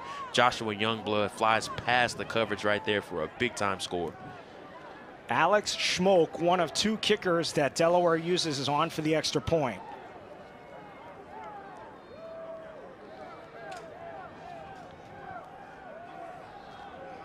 Schmoke 26 out of 26 on point afters this season. High snap, kick is up. Kick hits the upright, and Alex, I am sorry. You jinxed him. Jinxed him. 26 of 27 now. He missed the extra point. It only happens when you mention it, right? That's the way it goes. 28-13. Joshua Youngblood, his team-leading 7th touchdown catch of the season. What a shot in the arm for Delaware. They needed that so badly, and this offense did not have any type of energy or life prior to this drive, but those 2-minute situations, they create a sense of urgency. Everybody's in hurry-up mode, and then you're so starved for points. And Ryan Carty, I love the design right there. Once again, getting the ball in your playmaker's hands, just taking a shot down the field. But that was most important for the quarterback, just because it shows that you can do this. And it gives him confidence. Now let's regroup. Let's go into halftime, and let's just come out of the locker room and just take it one drive at a time and cut this deficit down and hope to tie it coming out of the locker room. 3rd touchdown pass of Minakuchi's young career. Youngblood from 36 yards out. It caps an 8-play, 80-yard drive. Took a minute 40. What a confidence boost for that young man, Nick Minakuchi. Kick is away, fair catch called for and made. We'll put it out at the 25-yard line. So now Lafayette has seen the lead cut to 15. There's 38 seconds left to go in the first half. They have 2 timeouts, so we'll see how aggressive the offensive coordinator, TJ DiMuzio, is here. This will be really interesting just because they do have some time. 38 seconds is a lot of time with 2 timeouts. Do they get aggressive and try to go down the field, or knowing that they're getting the ball coming out of the locker room, do they just take a knee? Which is what it looks like they will do. They will play it conservative and take a knee here. And they should only have to do that one time to send us to the end of the first half. So barring a timeout, that's going to be the end of the first half. It was dominated by Lafayette. They will receive the second half kickoff, but Delaware with the momentum going into the locker room despite turning it over 4 consecutive possessions in the first half and seeing Jamar Curtis score 3 touchdowns for Lafayette.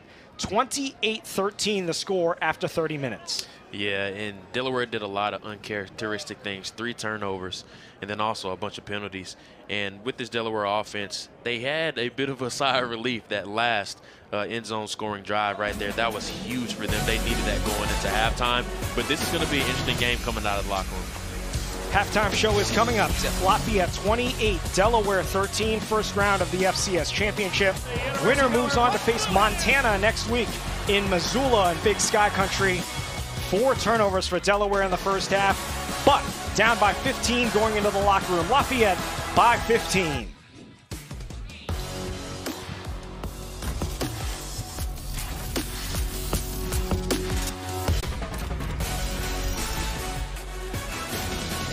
Halftime here in Newark, Delaware. FCS championship first round between Lafayette and Delaware. College football is full of traditions, and for the past 27 years, Lee Corso has had one of his own.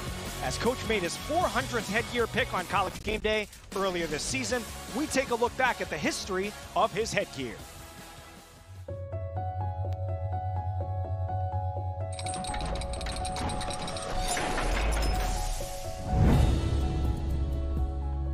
When LC puts on the headgear every Saturday morning, that is the moment when the day of football can start. Could have never have dreamt that it would have become where we are today, where fans every week, that's what they wait for, to see which headgear he's going to put on. I like Ohio State's speed and power, but I question their place kicker and their punter. The headgear tradition started in 1996 at Ohio State.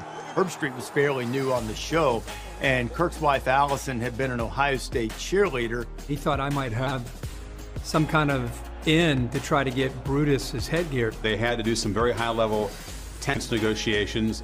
I'm telling you, it took 3 or 4 different back and forths until finally they green-lighted Brutus. I'm telling you one thing. Buckeyes! Let's just examine the Brutus head. It's a head representing a nut, a two-tone nut. I like the Buckeyes! So it's ridiculous looking. You can't help but laugh. Hey, hey, hey, hey, hey! And when he sensed that that was an entertaining moment that resonated with fans across the sport, he embraced it, and it's become a beloved tradition. Colorado in a big upset! I remember him as a young kid watching College Game Day, and Lee Corso was on there and putting on the headgear. He is College Game Day. I feel like I've been watching Lee Corso do that since, I was in high school. The different antics he's used and mascots he's used has been pretty incredible. Higher rope costume, a purple cow! Cows! To this day, I still watch and anticipate to see what he's going to do. Go Navy, beat Army. Seeing him fire off the guns is pretty funny. My favorite one, we're at Texas, and McConaughey starts wrestling the LSU Tiger head off of LC. There was a little trickle of blood. Katy Perry was incredible. Like, she damn near broke my man's nose, taking the mascot head off of him. I think that the best one might be the outtakes. How can you pick against SMU? Throwing out some words that might needed to be edited. My favorite memories definitely include live animals. We got a live duck. Who's on the set? He's not afraid of gamecocks. He's not afraid of alligators. He's not afraid of dogs of any kind. That dog is beautiful! That dog is ugly! Give me this thing here! I think the best part is when Coach does the okey-doke, where he grabs one head, gets ready to put it on, and then he chucks it to the side and grabs the other one. I'm going with Sweet Home Alabama. Anytime I'm watching and you don't know, what he's going to pick up, that's all pretty exciting. Penn State. Give him that head. Does that mean you're going to go against your first love, Brutus?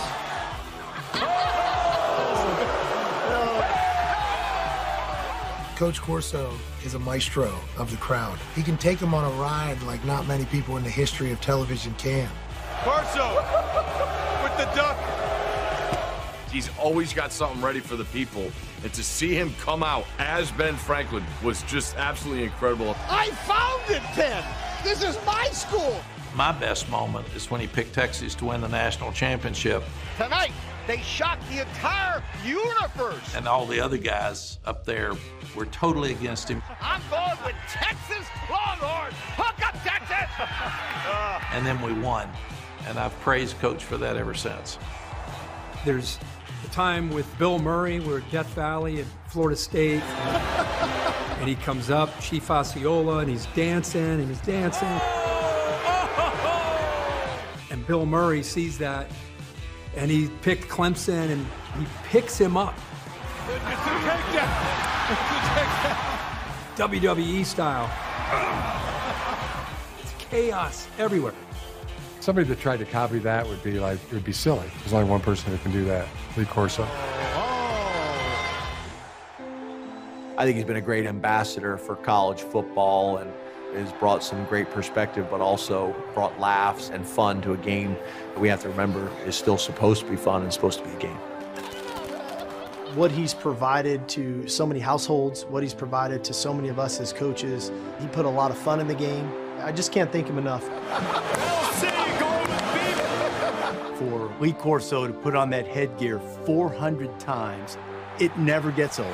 Roll Tide! It's sincere, it's authentic, it's genuine, it embraces the fans, it embraces the tradition of what makes this sport unlike any other, and what makes Lee Corso a college football broadcaster, an icon that's unlike any other who's ever been involved with this sport.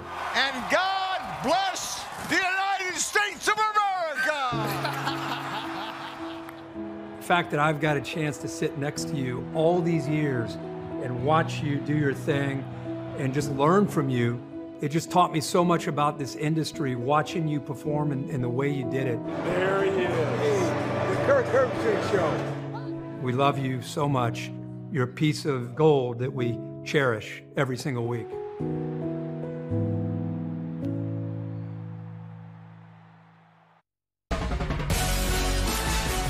The UDEL campus here in Newark, Delaware, where we're at the half. Lafayette leads Delaware 28-13. These fans have bundled up on a mid-40-degree temperature day here in the First State. Robert Lee and former North Carolina Central quarterback Jordan Reed back with you. Jordan, the all-time completion percentage leader at NC Central. They're playing Richmond today in the FCS playoffs. The name of the game in the first half, turnovers. Delaware turned it over 4 consecutive possessions. They've rallied back to within 15, but that was the story of the first half. It was. Turnovers and execution, and we saw Delaware turn the ball over 3 times, which is something we said they cannot do that, especially playing with your third quarterback of the season. You have to be able to take care of the football and lean on this running game. Let's take a look at that first half highlights, and we mentioned those turnovers. It was an epidemic there for some time. It was, and it came in the passing game and the running game. The first one came on a pass, and there just was miscommunication right there, and the Leopard defense ended up taking advantage of it, and they got the ball immediately to Jamar Curtis. We talked about in the pregame, 25 touches was the magic number, already up to 20 at halftime. It wouldn't surprise me if he exceeded that number on the next drive, and then the turnovers continued for the Delaware offense. And then right after, they had a sudden change play, and they get the ball to their playmakers and Elijah Stewart. A big play down the field. They've been clicking on all cylinders so far in this one. And then once again, turnovers have been the name of the game. And this opportunistic defense once again did it, getting interceptions and then getting the ball to Jamar Curtis right away. Jamar Curtis, 18 carries, 91 yards in that first half. You see the total yards in favor of Lafayette, but those 4 turnovers for Delaware, the key, they've got to clean that up, obviously, in the second half. 28-13 is the score at the half. We're back with more on the halftime show right after this.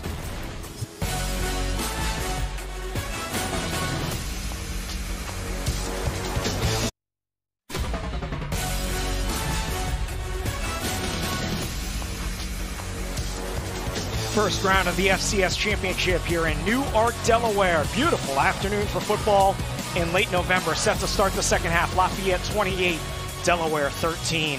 This game, one of 8 games going on around the country today in the first round of the FCS championship.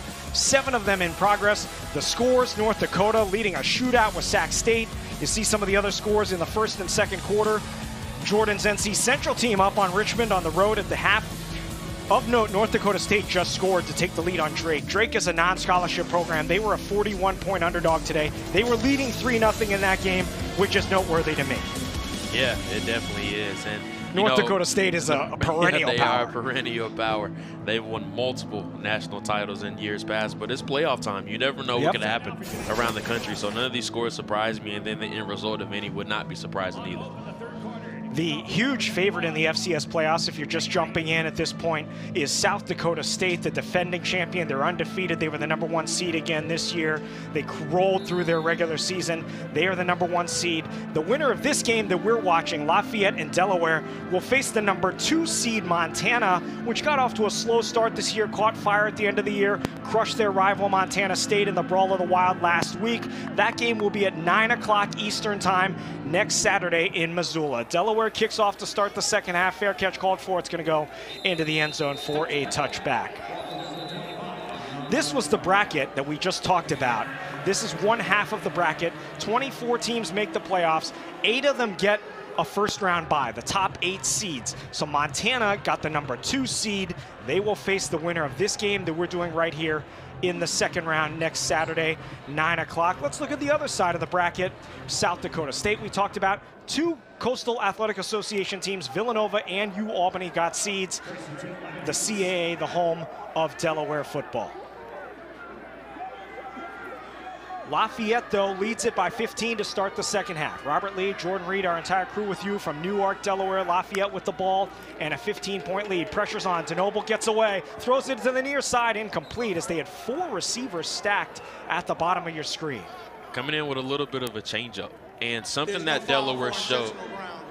22's in the area. Something that Delaware showed on tape is whenever you go empty formation or the offense does not have any back in the backfield, they're not just going to let the quarterback sit there and dictate the tempo. They're going to blitz you. They're going to heat the quarterback up. So what you saw was right there was they bought a 6-man pressure. So there's 1 extra person that they cannot block. DeNoble in that first half, 10 out of 13, 164 yards, 2 scores, no interceptions. Curtis had 91 yards rushing and 2 touchdowns on the ground, 1 through the air. This is Curtis. And dragged down by Ty Davis, a safety. It'll set up a 3rd down, and if Delaware, ifs, gets a 3 and out to start this second half, gets the ball right back, they scored last in the first half. You see the story of that first half. 4 Delaware turnovers on 4 consecutive possessions led to 21 Lafayette points. Delaware did score just before halftime to cut the lead to 2 touchdowns. Pressure's on, off the edge, DeNoble smoked. Here's the ball, it's fumbled, it's recovered by the Blue Hens. Big pressure off the edge by Chase McGowan. It's recovered by Dylan Traynor.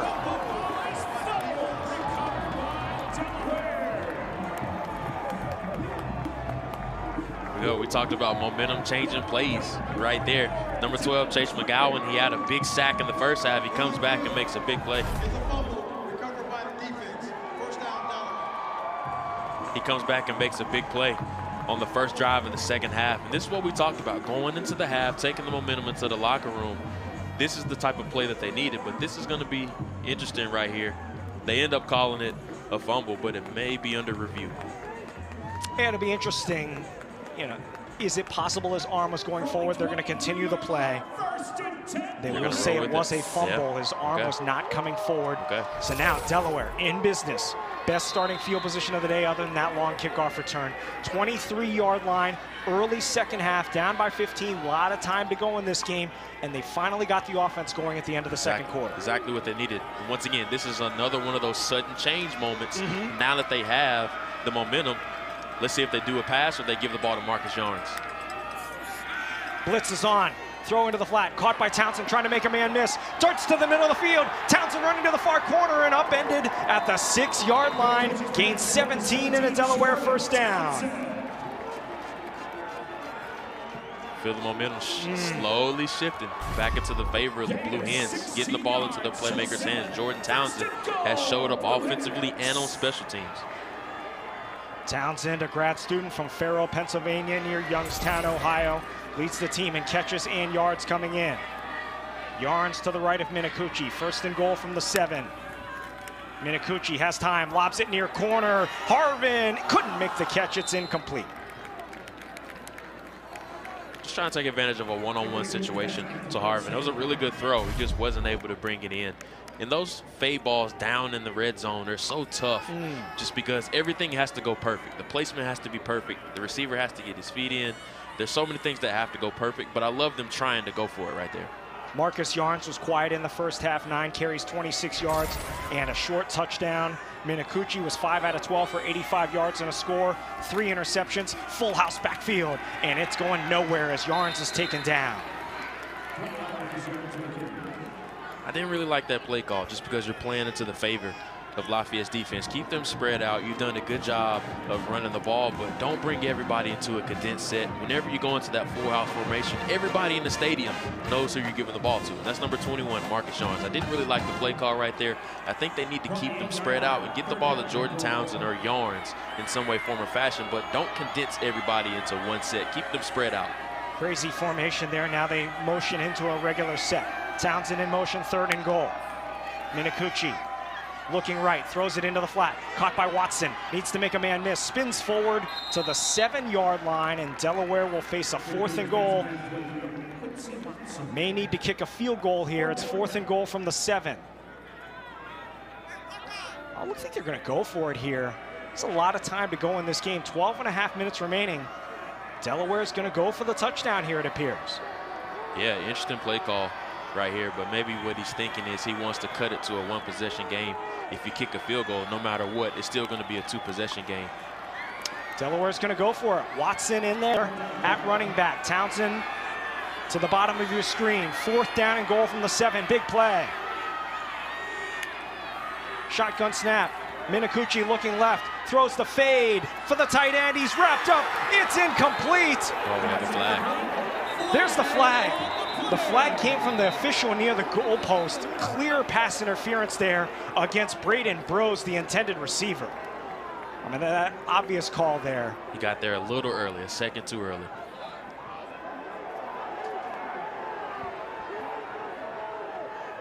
This will be an interesting decision. It's a long discussion.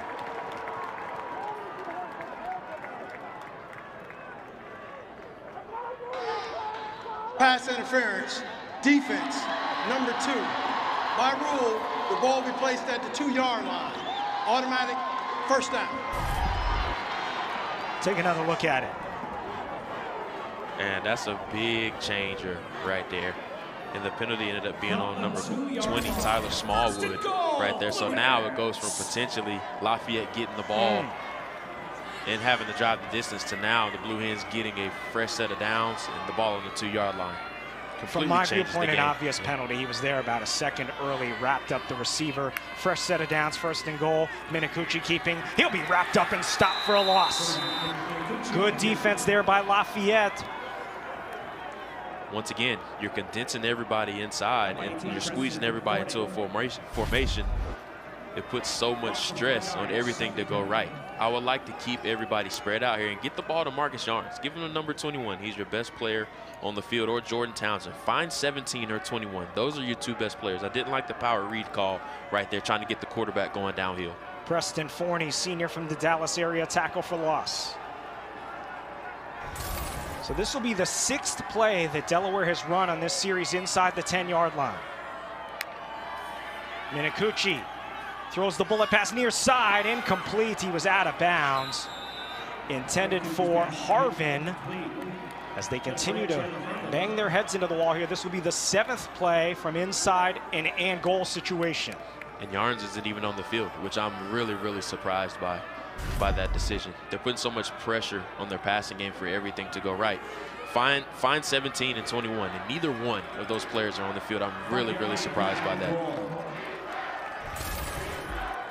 Youngblood, the receiver to the right, Harvin to the left, 3rd and goal. Watson, the running back.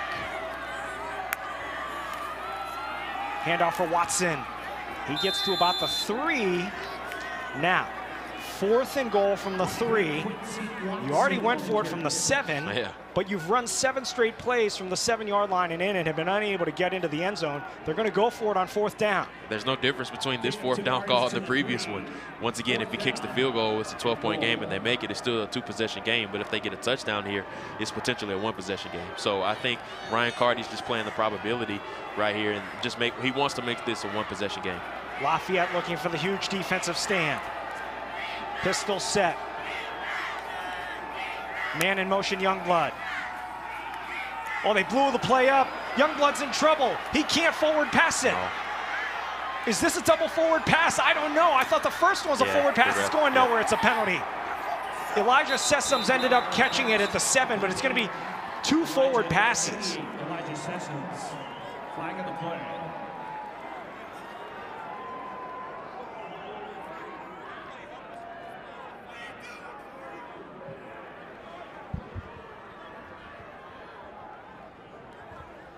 Should be a legal forward pass. They'll decline the penalty.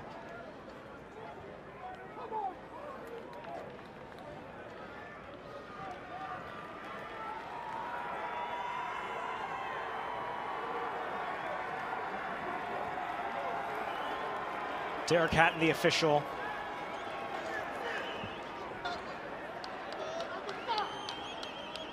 illegal forward pass. Second forward pass of the down against the offense. Lost the down on the play. It'll be Lafayette's ball, first down.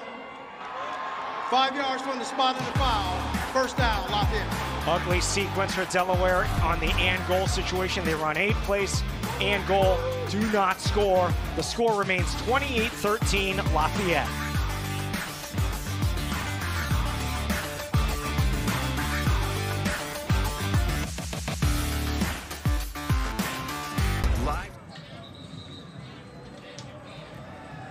Ryan Carty rolling the dice there, going forward on 4th and goal twice, foregoing what would have likely been a chip shot field goal. The score remains 28-13, so Lafayette turned it over.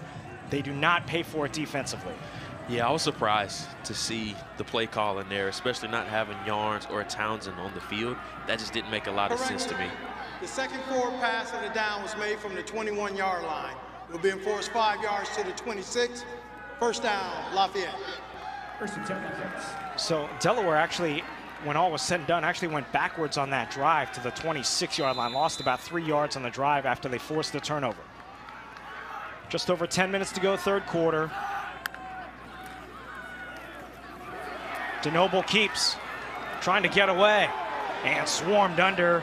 Good pursuit there. Mateo Vandamia, number 7, forced him to turn it inside. Good read by the quarterback right there. The defensive end converged on the running back, and that's his read. He had a pull read right there. So pull means he goes downhill. He did a great job of cutting the down in half, or cutting the yardage in half. Now it's 2nd and 5.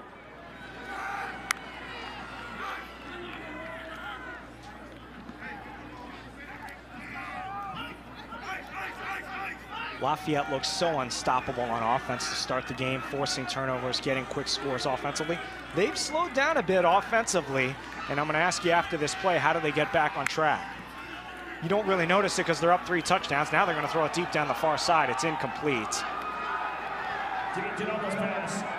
The game is not over. They're up by 15. It's where you want to be, but they've still got to keep moving the ball offensively. Yeah, they do. The one thing you cannot do is get conservative, just because that's when you allow teams to start to mount a comeback. You get conservative, you go into your shell, you want to stay aggressive, just like how you did coming out of the locker room and into this game.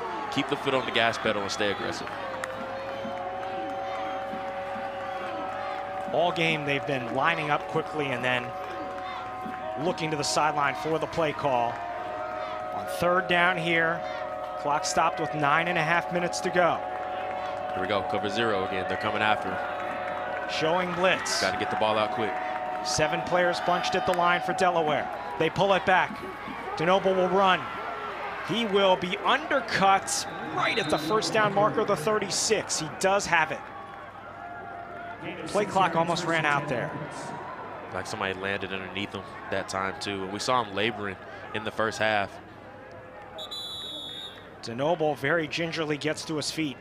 Now he'll go back down and be tended to by the athletic training staff. Dean DeNoble is the starting quarterback for Lafayette.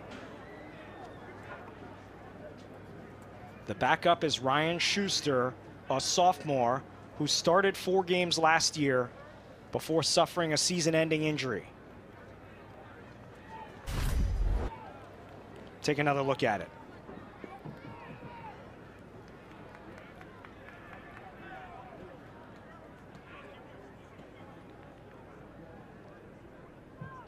It's a jumble of bodies there, and DeNoble went down awkwardly. Yeah, he kind of was laboring in the first half with that foot, and we don't want to speculate, but it looks like a lower body injury of some sort, and he was laboring a little bit in the first half, so might have just re-aggravated it a little bit. DeNoble is sitting up now as they continue to tend to him. Media time. Let's take a timeout. They continue to tend to Dean DeNoble with Lafayette up by 15.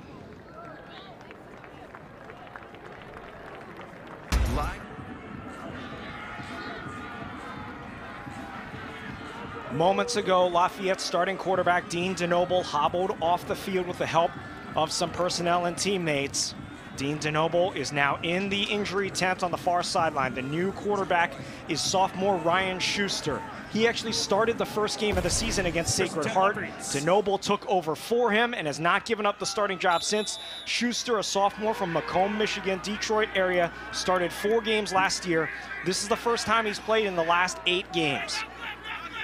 The big thing with the new quarterback is you want to rely on your run game early on and then give him some quick, easy passes. And it will be Jamar Curtis for a loss of a yard. So you played quarterback at a high level for North Carolina Central. Did you ever have to come into a game cold like this where the starter or whoever was ahead of you on the depth chart got hurt? It actually happened my freshman year. We were playing Hampton. The starter went out with a broken hand. I had to come in and relieve him of his duty. And you're cold, you're freezing, but the best thing for you is you want to go ahead and get that first throw out of the way so you can get the feel for the game. That's why I said give him a quick, easy pass, some way, some fashion, just to get him involved in the game and get him in a rhythm. Schuster has only played 3 games this year, 6 out of 12, 1 interception, no touchdowns. Throws a slant. Might have been tipped. It was incomplete. Intended for Carson Persing. 3rd and long. And tables have turned. Delaware came in with its 3rd string quarterback to start the game. Now Lafayette playing with its backup quarterback, facing a 3rd and 11.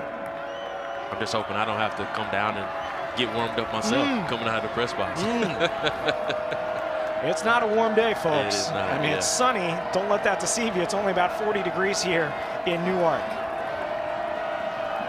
Quarterback Ryan Schuster facing 3rd and 11 in this Delaware crowd, which is energized. 3-man rush, he'll run it. He's following his blockers and he's tackled after a short gain. They'll have to punt. Stopped by 1, Ty Davis. Safe play call right there. You don't want to put your offense in a bad spot. You're just going to play the field position game. So they just called a quarterback draw, which is a normal 3rd and long play, just hoping to get some positive yardage, just playing the field position game. He'll punt the ball away and force Delaware to drive the length of the field. Jordan Townsend back deep to receive at his 25-yard line. The punt of Jacob Trestick. Rugby-style kick. Townsend takes a fair catch at the 26. We'll step aside just past the midway point of the 3rd quarter. No scoring so far in the 2nd half. Lafayette leads it by 15.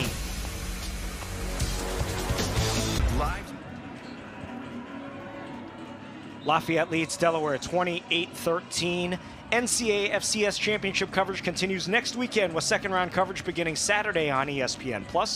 For more information, visit NCAA.com, the home for all 90 NCAA championships.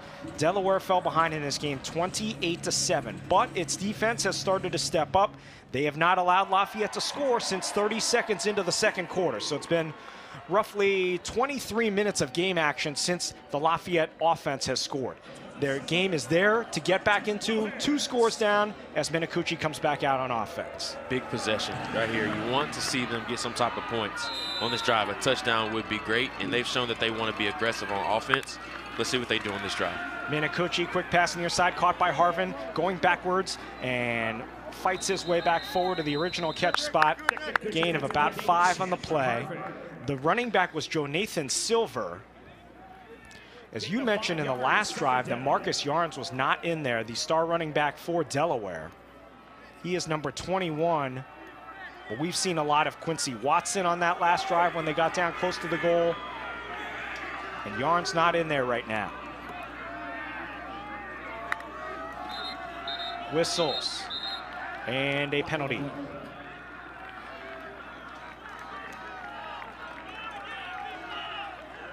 Ball start. Offense, number 5. 5-yard penalty. Remains 2nd down. We talked about how infrequently these teams are penalized. Just the 3rd penalty for Delaware. Lafayette has 3 as well. No, 4th penalty. Check that. They had the illegal forward pass and then the false start. 4 penalties for Delaware. This will back them up, back close to the original line of scrimmage. We'll call it 2nd and 10. Clock running with 6.5 minutes to go, 3rd quarter. Winner moves on to face Montana in the 2nd round next week. Big hole up the middle. Jonathan Silver breaks into the open field. Silver along the near side of the 40, stutter stepping out of bounds close to the 30-yard line. Huge run for Jonathan Silver, his longest of the season. Getting back to their identity. They want to be able to run the football, and that's what Ryan Carty said coming into the game. We want to lean on this big offensive line. We know we have the size advantage. Let's let them go to work. 41-yard carry for Silver. Quick pass near side, caught by Harvin. And darts forward close to the first down marker. Delaware into offensive territory now with 6 minutes to go. Once you're able to run the ball successfully, it really opens up your offense so much. So the big 41-yard carry for Silver is the longest play from scrimmage Delaware's had today. Silver will get it again. Big hole up the middle. Jonathan Silver has a first down inside the 20. Silver, a sophomore from Washington Township, New Jersey, came into the game with only 73 yards rushing on the entire season. Kyron Cumbie, their usual backup running back, is out today. He was hurt a couple of weeks ago. Yarns is not in there as well. So the attrition battle here, and now it's a guy like Silver who entered the game third on the depth chart, making an impact here late. Jonathan Silver inside the 5, tripped up and he fumbled the ball, but he was down. The ground caused the fumble. It'll be first and goal. I think they found something here with this nub tight end formation. So nub tight end formation is you have a single tight end. You have a single tight end all by himself on one side of the formation, and you run trips with 3 receivers to the top of the formation. That creates run lanes, but also it forces defensive backs to come downhill and tackle too. Brown did cause the fumble there. Silver goes out of the game. Quincy Watson comes in. Silver was a little gimpy getting up. First and goal again now for Delaware from inside the 10. It's a handoff for Watson up the middle for a touchdown. Quincy Watson's first touchdown of the season, 28-19.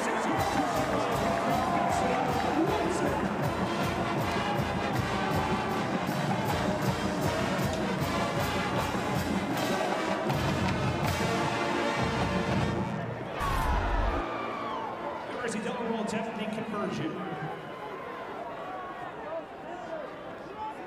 Big holes created by that offensive line all drive. Yeah, now you see the size advantage coming in handy. They're starting to lean on this Lafayette defense a little bit, and Delaware is really playing the numbers game or the long game here of saying we're just going to look to wear down this defense. We know we have the size advantage with their offensive line averaging 309 pounds, and Lafayette's defensive line only averaging 261. So they're leaning on the run game here. They'll go for 2. They're 3 for 3 on 2-point conversions this year is Delaware. Shovel pass, Watson up the middle, hammered down. Did not get the conversion. Big play there by Terrell Cannon.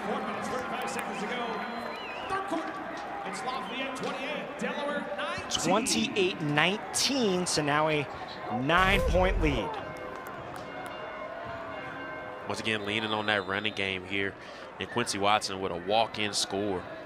Starting to lean on this running game a little bit more, taking the game out of the quarterback's hands. And the quarterback has made some nice throws, but the running game is where this team is really starting to lean on. But they went with a quick option or pitch read right there and a great tackle by number 13, Reggie Thomas. A great job by him. But I don't understand the decision there, just because if you kick the field goal, it's still a 1-possession game with the 8-point game. But also, if you go for 2, it makes it a 7-point game. So I don't really understand the thought process right there. They didn't have to go for 2. I would have rather them kick the field goal.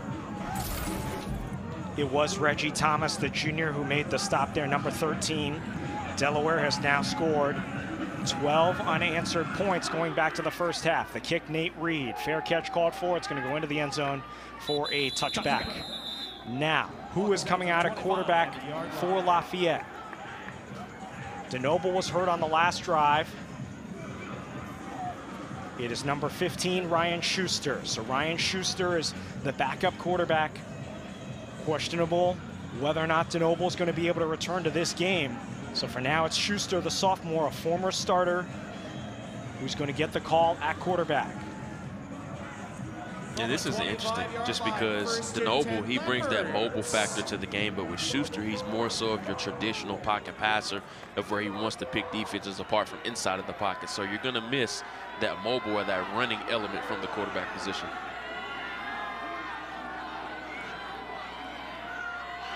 See if they can reestablish Jamar Curtis, but a flag before the drive even started. It's going to be a delay of game.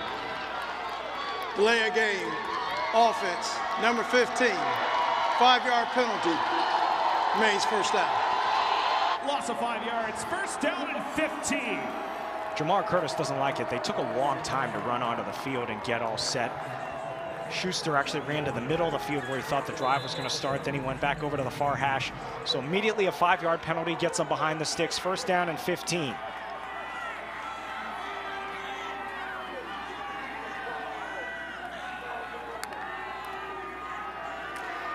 Schuster in trouble, throws far side, nobody home, incomplete. Ryan Schuster's pass incomplete. Second down. Can they reestablish Jamar Curtis? Delaware's done a better job on him.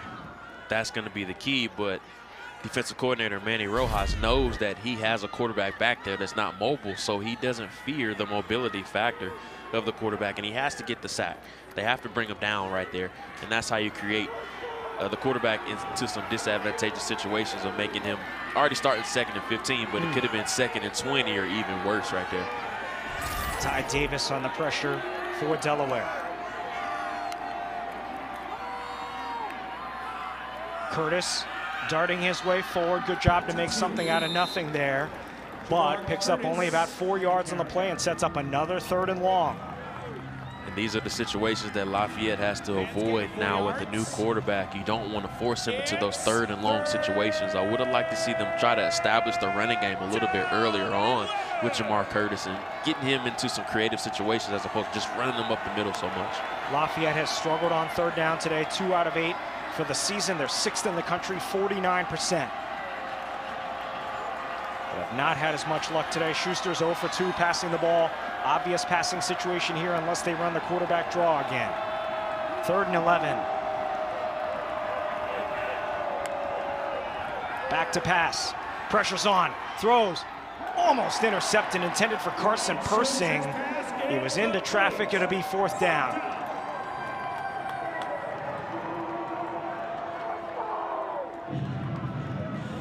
Tide is slowly turning in this game. You have a quarterback that's immobile back there, so the defense is really coming after him just because they know, unlike the Noble, he can't take off and run. So there's so much stress in this offensive line to protect him, and there's no fear factor of him taking off and getting some of that yards. On to punt again, Jacob Trustick. Lafayette scored its last point about 30 seconds into the 2nd quarter. Wobbly kick. Townsend makes the fair catch at the 39. Delaware was down 28-7 in this game. They turned it over 4 possessions in a row in the first half, led to Lafayette taking a 28-7 lead.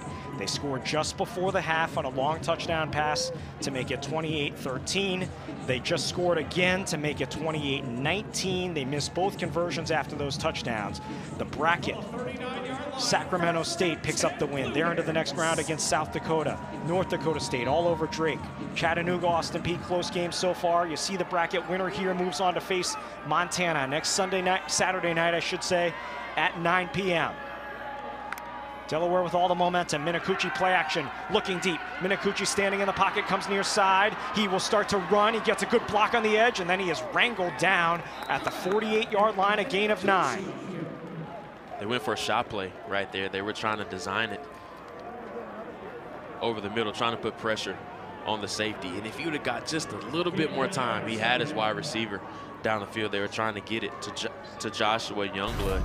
He just missed him. If he even had 1 more second to throw the ball, he had him in a great situation right there. Excuse me, that actually was Chandler Harvin. If he'd just could have got 1 more second, he could have got it to him. Makes something out of nothing, though. A positive play. It's a handoff up the middle for a first down across midfield to the 44. Quincy Watson and Jonathan Silver toting the rock now. We have to assume there's something going on with Marcus Yarns, who hasn't been seen in quite some time. But Delaware moving the ball smartly here into Lafayette territory. Really starting to lean on this running game. They're getting back to their original game plan, which is no turnovers and lean on this running game. And Coach Ryan Carty said this offensive line group is really starting to come together, and they've grown, and the maturation process has been fun to watch. And he probably said going into halftime, we're going to lean on you guys in the second half. They throw it out into the flat. It's caught by Youngblood, and a solid open field tackle Sticking with it, Jalen Edwards, number 35, would not let him go. That was a great tackle by Jalen Edwards right there, trying to put him in a situation of a one-on-one of where, with Youngblood, if he breaks a tackle right there, it could go for an explosive play, but he comes to balance and makes a terrific tackle. Ryan Carty is also the offensive coordinator for Delaware. He calls the plays, and you can tell he bristles a little. He's like, hey, everybody thinks I'm a pass all the time guy, right? And he said, gun to my head, I'm going to call a pass play, but we can run the ball. We can be a balanced offense, and they've relied on that here in the second half. This time it'll be a pass. Minicucci throws into the flat wide open. First down, Youngblood darts up the sideline inside the 35. And this is a team that can run the ball. They had a 3-game stretch this year against North Carolina A&T, Hampton, and Townsend, of where they racked up 785 yards rushing. So it's more so of a flavor of the week, and whoever has the hot hand or whichever phase of the game is working that week, whether it's run or pass, they're comfortable going with that. 17-yard pass there. He said, we want to be balanced, but balance doesn't mean you call 50% running plays and passing plays. It means when you have to run the ball, you can. If the weather dictates it, the game dictates it. Minicucci play action, a lot of time. Now flushed out of the pocket, flag down. Minicucci throws far sideline, caught for a first down near the 15. There is a flag in the backfield. I can make it a hold, so this play could be coming back. Holding, offense, number 54, 10-yard penalty, remains first down. Right tackle Fenton Bros, and I've got to say it, the dad joke in me. Braden Bros and Fenton Bros are brothers. They're bros. I knew it was coming. I knew you were going to say they are bros. Once again, got to keep those hands inside. The DN tries to come around, and he just pulls them down to the ground. Once again, that's going to catch the eye of the official immediately. Fenton Bros, third team All-CAA, second time he's been selected as All-League since switching over to the offensive line. Final minute of the third quarter. Good running over the left side. Jonathan Silver, flag down. Looks like a face mask coming up here against Lafayette. He's tackled at the 35-yard line. So what did we say? These teams are amongst the least penalized teams in the country. The flags flying left and right now. Personal foul, face mask, defense, number 93. That 15-yard penalty added to the end of the run, automatic first down. Jonathan Silver has been a spark. Yeah, it's him and Quincy Watson. They're doing a good job with filling in. We're not sure what's happened to Marcus Yarns, but they've done a great job of filling in so far. Final 20 seconds, clock running here, third quarter. Delaware down by 9.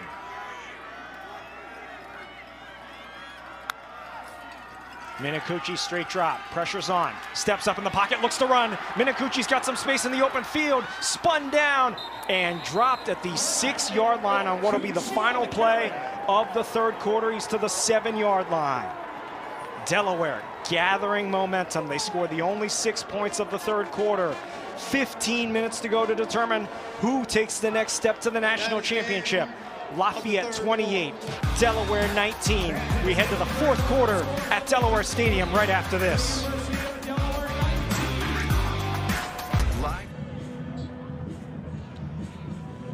The marching band back from Thanksgiving break, and the rest of this Delaware crowd of over 4,000 has seen their Blue Hens rip off 12 unanswered points going back to the first half and open the fourth quarter down by 9, but facing a first and goal from the 7-yard line. You see those stats in that third quarter. Delaware had 125 yards. Lafayette had 15, and Delaware is now actually outgaining Lafayette for the game. Robert Lee, Jordan Reed, our entire terrific ESPN crew from Newark, Delaware. First round of the FCS championship. Minicucci back to pass, pressure's on, throws over the middle. It is caught for the Delaware touchdown. Braden Bros, and it's 28-25. There you go. They go back to that formation that they like that I talked about earlier with the nub tight end. So the tight end is over there all by himself, and they run trips or 3 receivers to the other side. This puts pressure on that lone cornerback back there. They like the matchup with the small cornerback against the big tight end and Braden Bros. Braden Bros has 4 touchdowns this year, all of them in the last 5 games a sixth-year grad student from Irwin, Pennsylvania, just east of Pittsburgh. On for the extra point is Alex Schmoke. It is up. It is good. Just 5 seconds into the fourth quarter, Delaware has pulled to within 2. They have scored now 19 unanswered points in a row going back to the end of the first half. The momentum of this game has completely shifted, and Lafayette needs a big play here, whether it's on special teams, a defensive turnover, or creating explosive play on offense. It's because they haven't scored a point this half, and Jamar Curtis only has 4 touches in the second half, and he's already gotten to that magic number of 25. He's right on it right now, but I want to see him exceed that number. With the backup quarterback in, you have to ride your playmakers. Jamar Curtis is clearly their best player on offense. Let's give some credit to Nick Minicucci, who started the game. Wasn't getting a lot of help from his receivers, but threw 3 interceptions right away to start the game. He has really bounced back with some solid throws. We've seen the growth and the maturation of him within games. A lot of coaches, they could have even taken the quarterback out to cool him down a little bit, but credit to Ryan Carty for sticking by his quarterback. He understands that he's young, and he let him grow up in the moment of the game. Now we're starting to see some competitiveness come out. You saw him motioning first down to some linebackers and things like that, so he's fully invested in the game right now after having a lot of mess-ups early on. Sometimes there's some quarterbacks that need that, but he's fully engaged in the game right now, and this offense is rolling. Second touchdown pass of the game for Minicucci, the freshman from North Jersey and Don Bosco Prep. Now, Lafayette, you have not scored since roughly 30 minutes ago of game action. The first part of the second quarter, you've got your backup quarterback in, Ryan Schuster. You talked about Curtis. His impact has been limited. They're teeing off on Curtis, stopping the run. What's the plan here for offensive coordinator TJ DeMuzio? Well, I think you have to ride Curtis, and everybody in the stadium knows that number 22 is going to get the ball here, but you have to at least try to give him the ball and then build your passing game off of that, just because they're going to start to sell out on the run now. You can see the safeties are really low just because everybody knows that Jamar Curtis is getting the ball, so they're going to have to try something down the field eventually, too, to loosen that box up a little bit. Quick bubble screen out to the near side, and tackled for a loss. It was Elijah Stewart on the catch. Negative play to start the drive. Delaware's defense starting to tee off now, really gathering momentum here in the second half. Second and long.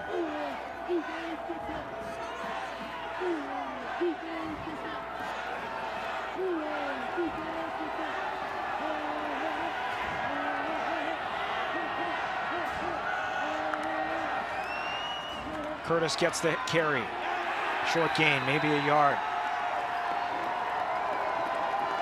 They're just selling out on the run. They know number 22 is getting the ball, and they're just converging on him right away. Everybody in the stadium knows he's getting the ball, so they're going to have to figure out a way to get something down the field just to loosen this defense up a little bit. If I recall, this is the 3rd consecutive drive they've had exactly 3rd down and 11. They're 2 out of 9 on 3rd down. You would obviously rather 3rd and 1, not 3rd and 11. This has been a difficult situation for Schuster. This crowd as loud as it's been the entire day. Delaware Blue Hen faithful in full throat. Lafayette on the ropes. Schuster steps up in the pocket. Flag down.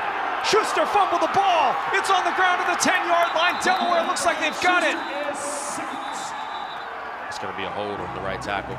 Flag on the play.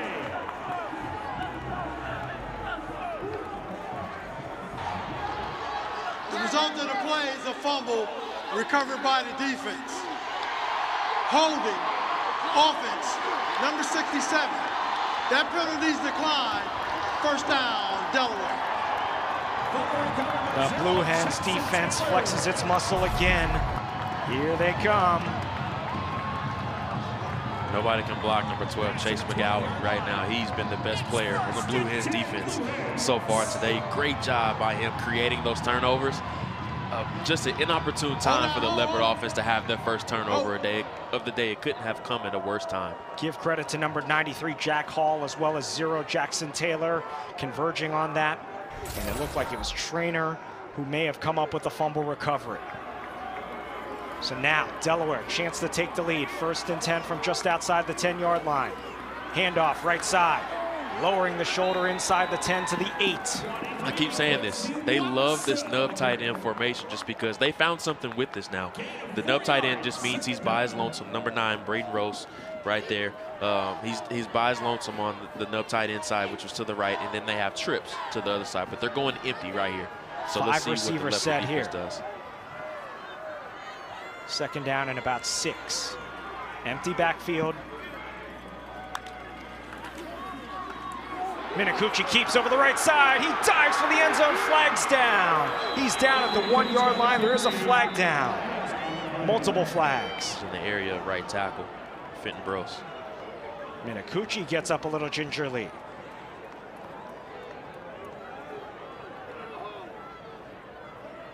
Holding. Offense. Number 54. 10-yard penalty. Remains second down. Fenton Brose, the right tackle, called again. Number 54, you see him on the right side of the screen.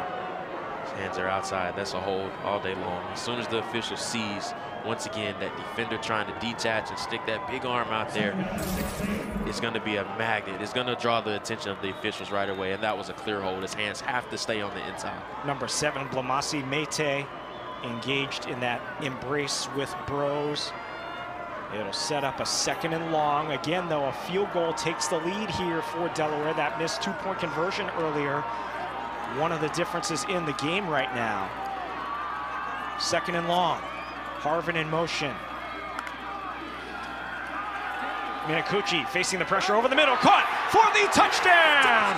Braden Brose, 2nd of the game of the quarter. Delaware takes the lead. They just have no answer for this nub tight end formation. And once again, the tight end is by his lonesome, Braden Brose, and they found something that they really like, and they're attacking number 25, Gabe DeBose. In this nub tight end formation, they've scored every single touchdown of the second half in that formation. They like it a lot. Once again, go with what you like. Could be a taunting penalty here at the end of the play. I think they waved it off. There is no foul for unnecessary roughness, number 75. Result of the play, touchdown. 18-yard touchdown. 18-yard strike from Minakuchi to Braden Brose. His 2nd touchdown of the quarter. Caps off a quick 2-play, 12-yard drive after the turnover.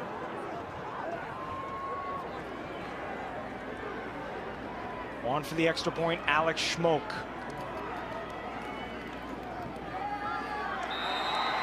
Kick is up and good. Going back to the end of the first half, Delaware has ripped off 26 points in a row. The turnovers, the story has turned. Lafayette turning it over in the second half. Delaware 26 unanswered to take a 33-28 lead. Braden, grad student, 5th touchdown catch of the season, 2nd of the quarter. Blue Hens have taken the lead. Live. On a kickoff for Delaware, 91-8 Reed. Delaware has come all the way back to take the lead with just over 12 minutes to go after a short scoring drive of 2 plays, 12 yards. Braden Brose, 2nd of the quarter, took just over a minute. Minakuchi, 3 touchdown passes for the freshman.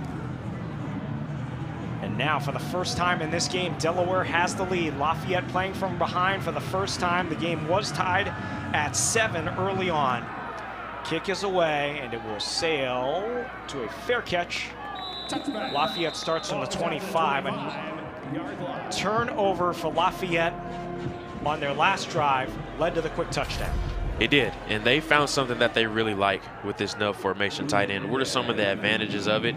It forces your corner to guard the tight end. So what they're doing is they're just boxing the corner out, and they're taking advantage of it, whether it's in the run game or it's in the pass game. Now, in the run game, it puts that tight end on the corner, but now you're asking him to maintain outside leverage, and that's just something that any corner in America could not do that consistently against a tight end. New quarterback for Lafayette. They have switched to their 3rd quarterback of the game. It is a Sean Davis, a junior who will be the third quarterback to play now for Lafayette. Schuster was ineffective. Davis takes the snap and hands it off for Curtis, who runs over the right side. Curtis with one of their better plays of the second half. They came in with 15 plays in the second half for a total of 2 yards. Sean Davis, a junior from Willingboro, New Jersey. Now, he is also experienced. Over the last 2 seasons, he's played 18 games. In fact, he started games in 2021. However, this is only his 4th game this season. He has attempted only 2 passes all season. And he brings some of that mobility factor to the game, which is what they were missing when DeNoble went down with the injury earlier on.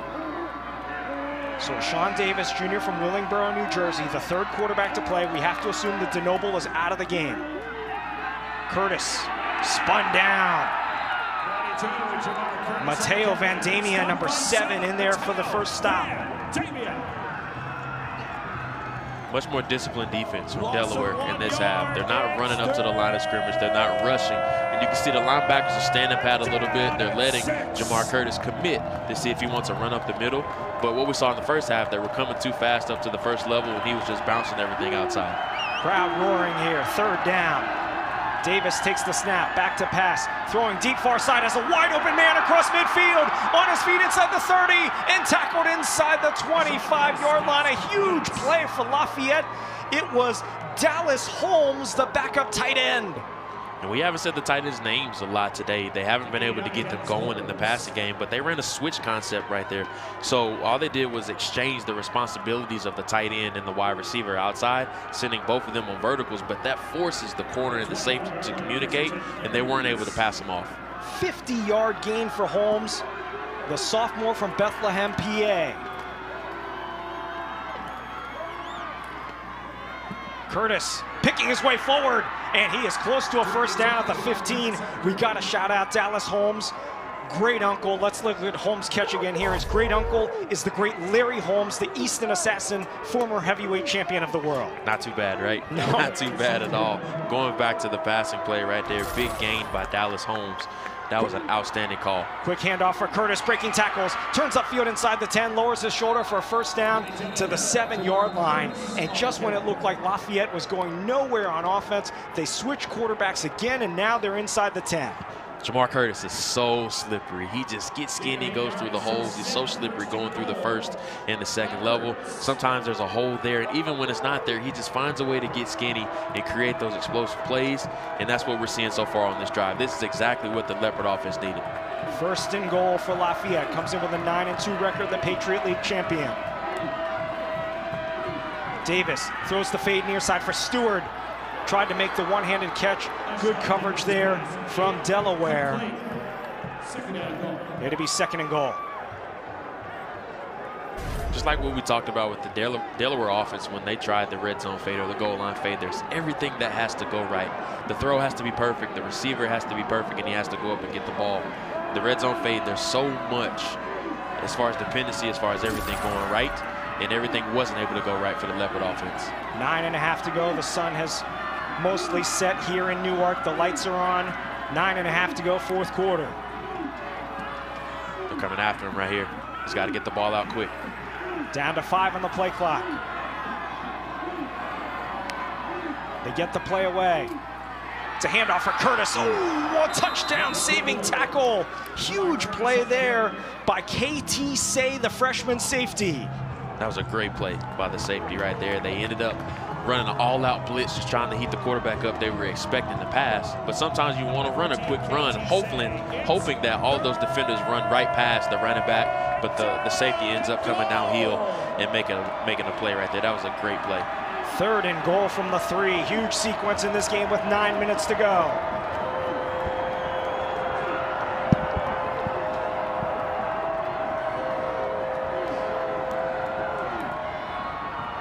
Curtis up the middle, pushing his way forward, about a yard short of the end zone. It'll be 4th and goal. John Troxell is the Patriot League Coach of the Year. Looks like he's going to go for it here to try to take the lead with 8.5 remaining. Biggest play of the game right here. Huge play. Huge play. Keep an eye on the tight ends. They like to incorporate the tight ends, especially in the red zone. Delaware may sell out on the run right here, and you can sneak one of those tight ends out of the backfield or out of the attached tight end set on a pop pass or something like that. So keep an eye on the tight ends. This is where the money is made. 68% on 4th down this year, Lafayette, 10th in the country. 1 out of 1 today. Have to get it into the end zone, 4th and goal. O'Shawn Davis, the 3rd-string quarterback. To Curtis. Short. Did not get it. There's a flag on the near side of the field. There's a flag at the 2-yard line. I think he's signaling it's going to be encroachment against the defense. Oh, wow. Offsides. Defense, number 26. Half the distance to the goal. Remains 4th down. Cornerback Corey lied. Right in front of you, 26. He was lined up offsides, a second chance for Lafayette. He never checked with the referee. All he has to do is check with the ref prior to the snap to make sure that he's off, or make sure that he's on his side of the ball. But he never checked with the ref right there. He's clearly in the neutral zone. That was a clear penalty. 4th and goal from inside the 1. Lafayette trying to take the lead. Curtis to the left of Davis.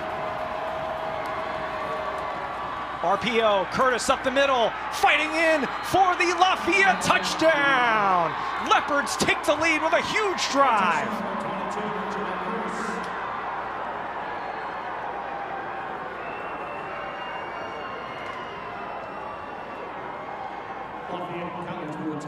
They will go for 2 here to try to make it a 3-point lead midway through the 4th quarter. This is a very, very interesting call by John Troxel, but I definitely understand it, especially with it coming later on in the game. He doesn't want to lose by a field goal. Lafayette on the season after Curtis's 4th touchdown of the game, 3 rushing, 1 receiving, clearly in there. Lafayette is 0 for 1 on 2-point conversion plays this season. They've only attempted 1, they did not convert.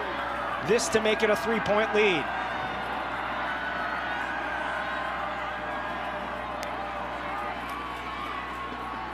Designed run went nowhere. The 2-point conversion is no good. With 7 minutes, 25 seconds to go, 4th quarter. Lafayette retakes the lead by a point.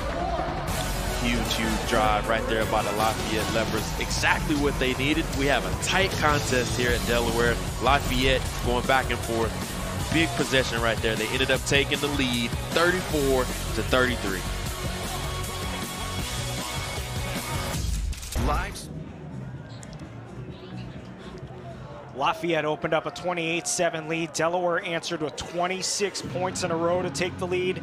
Now Lafayette, a huge drive. 9 plays, 75 yards, almost 5 minutes. Jamar Curtis having a big day. The first-team All-Patriot League selection finalist for the Walter Payton Award. 4 touchdowns in the game. And fresh off a 3-touchdown game against Lehigh. He's doing a really good job so far today, and he's far exceeded that magic number of 25 touches that I wanted to see him get today. The offense is at his, or the Leopards offense, excuse me, is at their best when Jamar Curtis is incorporated in so many different ways. Lafayette retakes the lead, short kick, fair catch called for, and Delaware will start from there. So Delaware has found its stride in the second half, have caused some turnovers, have had some short fields. They've scored 3 touchdowns in the second half. The 2 most recent Minicucci to Braden Bros touchdown passes. But now facing a long field again, they're not getting it at the 10-yard line like they have a couple of times from their own 27, 1st and 10. Biggest drive of the game right here for Delaware. They have an opportunity to once again take that lead back, and they've been clicking on all cylinders so far. Minicucci for the game. Now 13 out of 22, 3 touchdowns. And they've gotten the running game going with Jonathan Silver primarily, as it's a carry out to the 31-yard line, gain of about 4. Silver, 5 carries, 70 yards coming into this drive. That was Watson. He had 7 carries for 35 yards and a touchdown before that run. But we mentioned Minicucci, 13 of 22, 153, 3 touchdowns, 3 interceptions, but those were all in the first half. Running it up the middle, Watson lowers his helmet and will set up a 3rd down. 23 Now, Delaware is behind by a point here. There's only 6:40 to go, so a key conversion coming up here. Third down. Delaware only 3 out of 9 on third down today. 0 for 2 on fourth down. 6.5 remaining. Big down right here. Once again, they go back to the nub tight end formation that we've been talking about. Tight end by himself. They may target number 9 right here. It's a handoff for Watson, and he tumbles forward for the first down past the 37. It is enough to move the sticks. The formation has been their bread and butter. This second half, they found something that they really like, whether it's the passing game or the running game. And I expect them, whenever there's a crucial moment in the game, they're going to go back to that nub tight end formation. Time becoming a factor as we pass 6 minutes to go. Each team with all 3 timeouts left. Go right away. Went back to it. This time set up to the left of quarterback Nick Minicucci, true freshman. Straight drop, throws far side, caught by Youngblood, and a positive gain on first down out past the 40. Youngblood. Gain of 5 yards, second down. Clock running with 5.5 minutes to go. Lafayette looking for its first ever FCS playoff win. They are 0-4. They have not been in the championships, the FCS championship, since 2013. Delaware looking to go to the second round for a second straight year. It's the first time they've made the playoffs in back-to-back years in 20 years. Silver. Hard running, close to another first down, but about a yard short. Like Delaware's trying to bleed the clock on this drive, trying to establish that running game, let this big offensive line lean on that little bit undersized Leopard defensive line, and they're doing a good job of moving the ball, but this is a big third down right here. Again, Delaware has 2 kickers they use regularly. Nate Reed, a junior with kind of a bigger leg, has been the primary field goal kicker over the last 6 or 7 games. Silver. First down.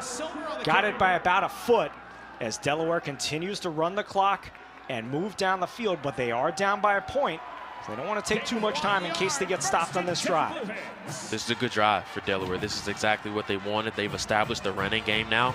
The big thing for Lafayette's defense is the defensive backs can't fall asleep just because they're running the ball, they're running the ball, they're running the ball. Before you know it, they're going to run a play action and try to dump the ball over their head, so they can't fall asleep on the back end.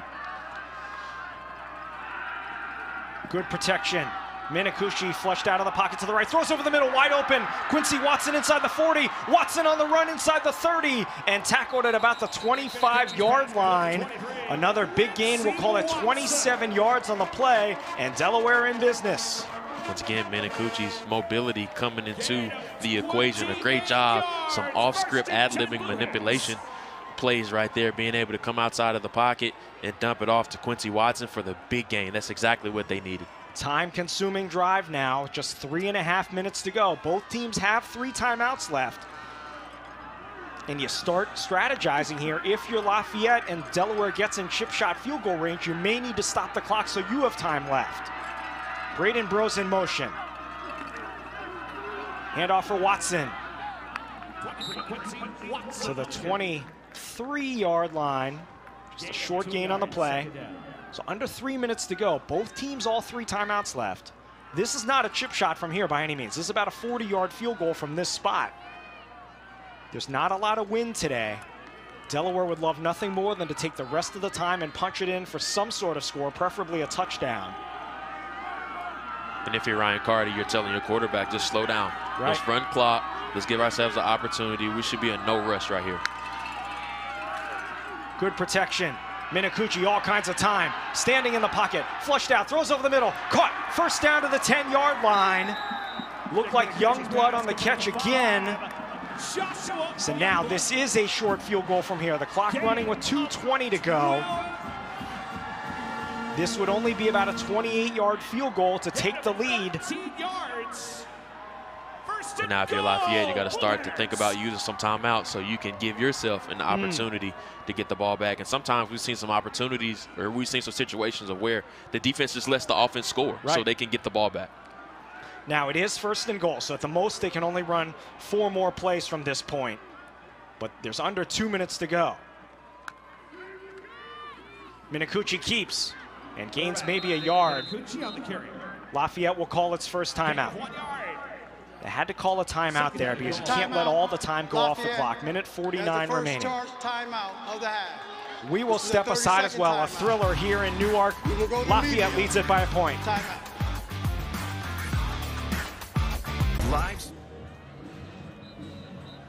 Tense times here in the final 2 minutes at Delaware Stadium. Nate Reed has been doing most of the field goal kicking, and he was warming up into the kicking net if he is called on for a go-ahead field goal here. You see his numbers for the season. He is 7 out of 7 inside 40 yards. A junior from Manheim, Pennsylvania. But still work to be done. Lafayette just took its first timeout. They have 2 more timeouts. It's 2nd and goal from the 9-yard line. If you're Delaware, do you have to run here to make them take another timeout, or can you surprise them with a high percentage pass? You can. I would run the ball just so you're making sure that you're forcing them to use those timeouts. High snap. It is a running play. And a gain of about 2, and Lafayette will use another timeout. 23. Timeout, Lafayette. 2nd timeout for the Leopards and head coach John Troxel. What is at stake? This is the FCS Championship first round. Winner of this game, very much in doubt, moves on to face Montana, the #2 overall seed. The Grizz waiting out in Missoula, watching this game, I'm sure. 9 o'clock start next Saturday in Big Sky Country. The winner faces Montana. Sacramento State has already moved on. North Dakota State well on its way. Chattanooga with the lead over Austin Peay. 24 teams make the playoffs. The top 8 get a seed. They're seeded 1 through 8. Montana's the #2 seed. Lafayette looking to win its first ever FCS playoff game. They're 0-4 all time. Delaware won the national title back in 03, 5 other national championships, although back in from roughly the 40s to the 70s. This one hanging in the balance. 3rd and goal. Lafayette down to 1 timeout left. From here, it would be about a 26-yard field goal. Guess what formation they're in? You called it. Tight end. Keep an eye on number 9, Braden Brose right here. And it's a handoff for Watson, and he'll take it to the middle of the field, setting up a straight-on chip shot field goal from the 6-yard line as Lafayette uses its final timeout. This is their final charge timeout. So here we go. Coming on from the sideline. Timeout. Now, the other kicker is number 37, Schmoke. He is mainly their extra point kicker. It does not appear that he's going to go out there. As we said, they've been using 2 kickers. When the Nate Reed, certainly from that look on our camera, it doesn't look like he's going out there. Yeah. So it is going to be Schmoke. Yeah, so number 37's going into the huddle. Yep. Alex Schmoke, who is primarily a shorter distance kicker. He started the year as the starting kicker. He went 0 for 3. They went to Reed, kind of the hot hand. Now Schmoke coming out for the biggest kick of the season. He's a transfer from St. Francis of PA, played 4 years there. Again, 0 for 3 on field goals this year, missed his first extra point of the season earlier in this game. At St. Francis, he was 33 for 39, 85%. This will be a 23-yard attempt to give Delaware the lead out of the hold of Ryan Costa, punter. Good snap, good hold, kick is up, the kick is good. Alex Schmoke gives Delaware the lead with 1:37 to go. Big time drive and a great finish to cap off the drive right there with the field goal. That is a big time play by everybody involved, and now it's in the defense's hands to win the game. There is an injured player on the field. It appears to be a Lafayette player.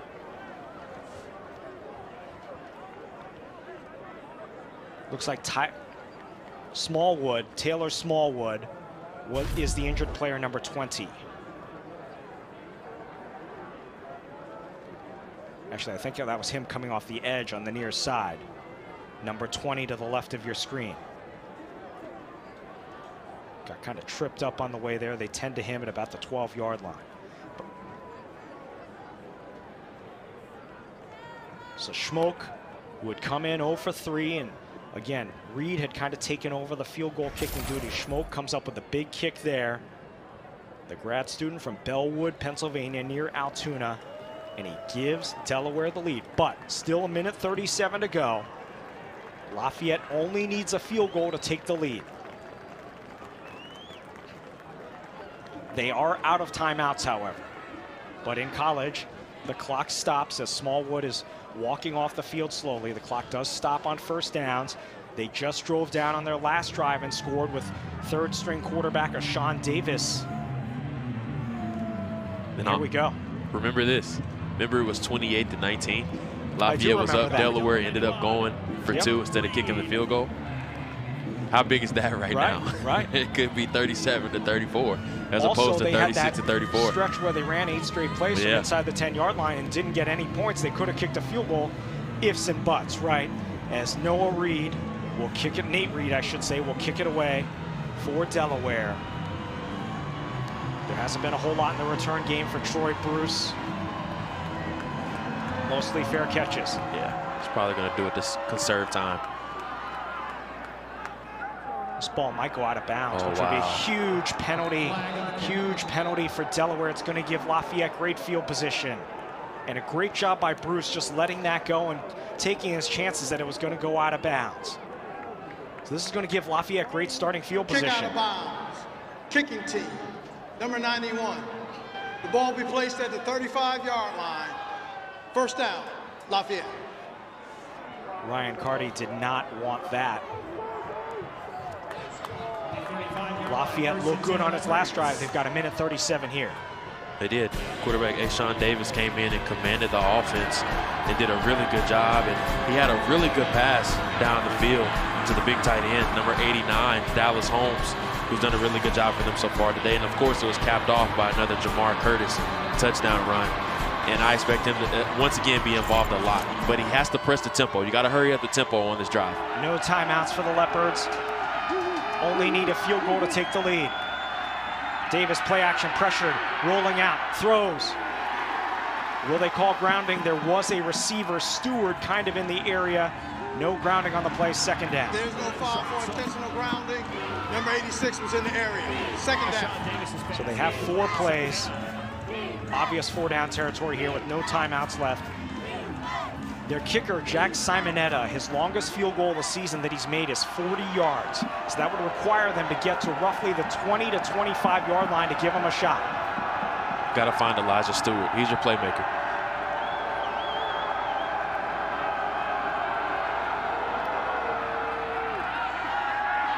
Pressure off the edge. They throw. Curtis has got it in the open field, and he's spun down on a huge open field tackle at the 41-yard line. Clock running now as we come up on a minute to go.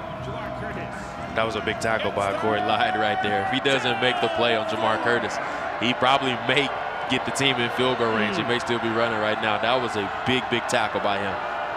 Third down. Still need 4 yards to the first down.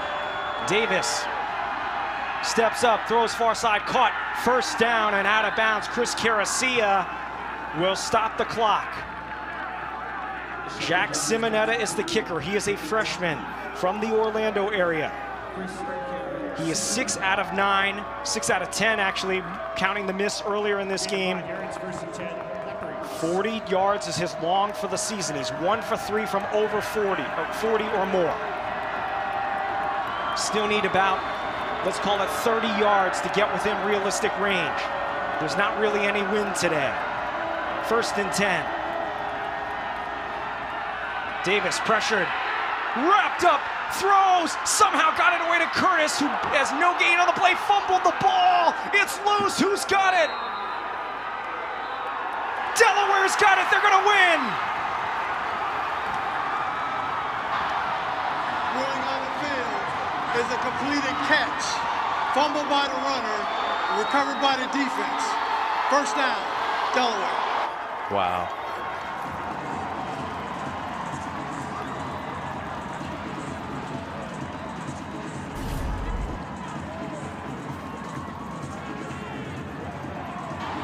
Did a great job even getting it to Curtis here. Yeah. Almost miraculously. Gave himself an opportunity. Curtis just has to show better ball security right there. They had an opportunity to jump on it. Big John Olmsted wasn't able to come down with it, and Delaware's defense makes a big play. Turnovers have been the name of this game. Let's take another look at the play. Davis was really almost in the grasp. Delaware. And it was Jackson Taylor. Jackson Taylor caused the fumble, number 0. His teammates recovered it. Is a fumble recovered Clearly by a the fumble. Had possession, was moving up the field. Jackson Taylor, the All-American at Division II, makes the biggest play of the season for the Delaware defense. Massive, massive play. And it's been a tale of two halves for both teams on both sides of the ball. And the Leopard offense was rolling in the first half, and they got things going once Ashawn Davis was able to come in. And he gave them an opportunity to drive the distance right there, but just an uncharacteristic fumble for Jamar Curtis right there, and it ends up costing them the game. Heartbreaking finish for Lafayette. Their 3rd turnover of the game will be the final nail in the coffin. It'll be the straw that broke the camel's back. Delaware was down 28-7 in this game, turned it over 4 times in the first half. And looking at the play clock, there's more time on the play clock than there is on the game clock. Dean DeNoble, the starting quarterback, went out of the game, was unable to return, and a tough finish of the season for Lafayette. Some confusion here as Delaware's running onto the field. They're also looking like they're going to line up for play. There's 14 seconds left in the game. The delay game clock's not running either. And the play clock says 40. Now, Delaware only needs to take one more knee. Nope, they're going to start the clock. Delaware was down 28-7, and behind freshman quarterback Nick Minicucci, they rally for a thrilling 36-34 victory. Great team effort all around. That's a really, really good team win coming back at home.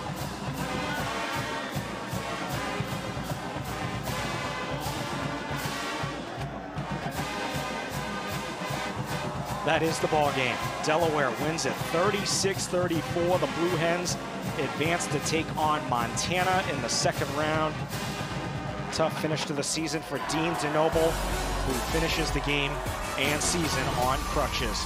We'll come back and wrap it up after this. Delaware beats Lafayette 36-34. Live.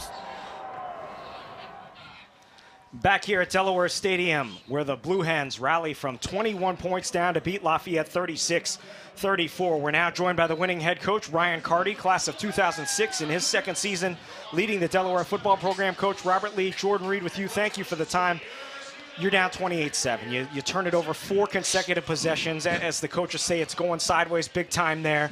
What kind of resolve, what was the message to the team to, hey guys, let's steady the ship a little bit here and get it back on track? Yeah, well, the unique thing is that it was similar to the message we had last night. And, we only had one play at a time. That's all we're guaranteed. And, we talked about nothing that's really worth achieving is going to be easy. And so the message didn't really change at halftime because it was a lot harder at that point for us to go out there. And we talked about making some great memories, and we really did that. We just played one snap at a time. That's all we had to do.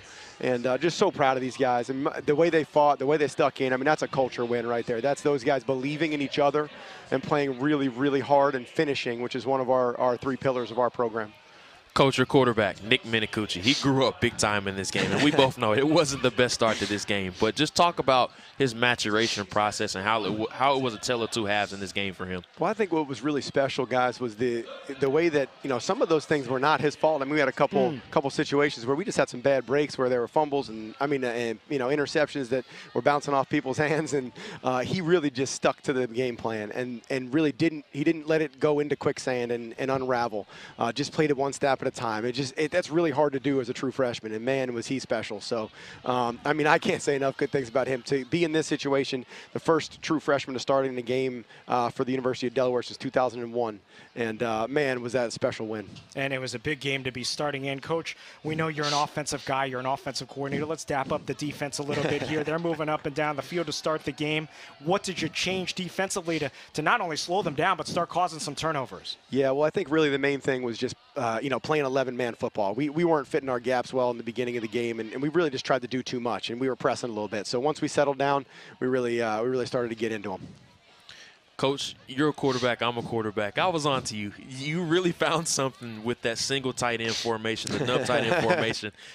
You're laughing just because you know exactly what I'm talking about. Away the secrets, that's why. With Braden Bros. Just talk about some of the advantages that gave you in this game. Yeah, well, we did. We found something. They were doing such a nice job, you know, early with a couple of the things that they were blitzing our formations the right way and rolling coverages to the correct side. They kind of guessed right a bunch early in the game, and then we kind of guessed right a couple times in the second half. And so just some adjustments at halftime that we saw and made sure that, you know, we could make those plays. We know that we have a guy back there. If they want to single him up, they're going to be a problem trying to cover Braden Bros. Coach, congratulations on the win. Have a safe trip to Big Sky Country next week, and we look forward to talking to you again soon. Appreciate you guys. Ryan Carty, the victorious head coach of the Delaware Blue Hens, who come from behind to pick up a thrilling victory. Let's look at the updated bracket.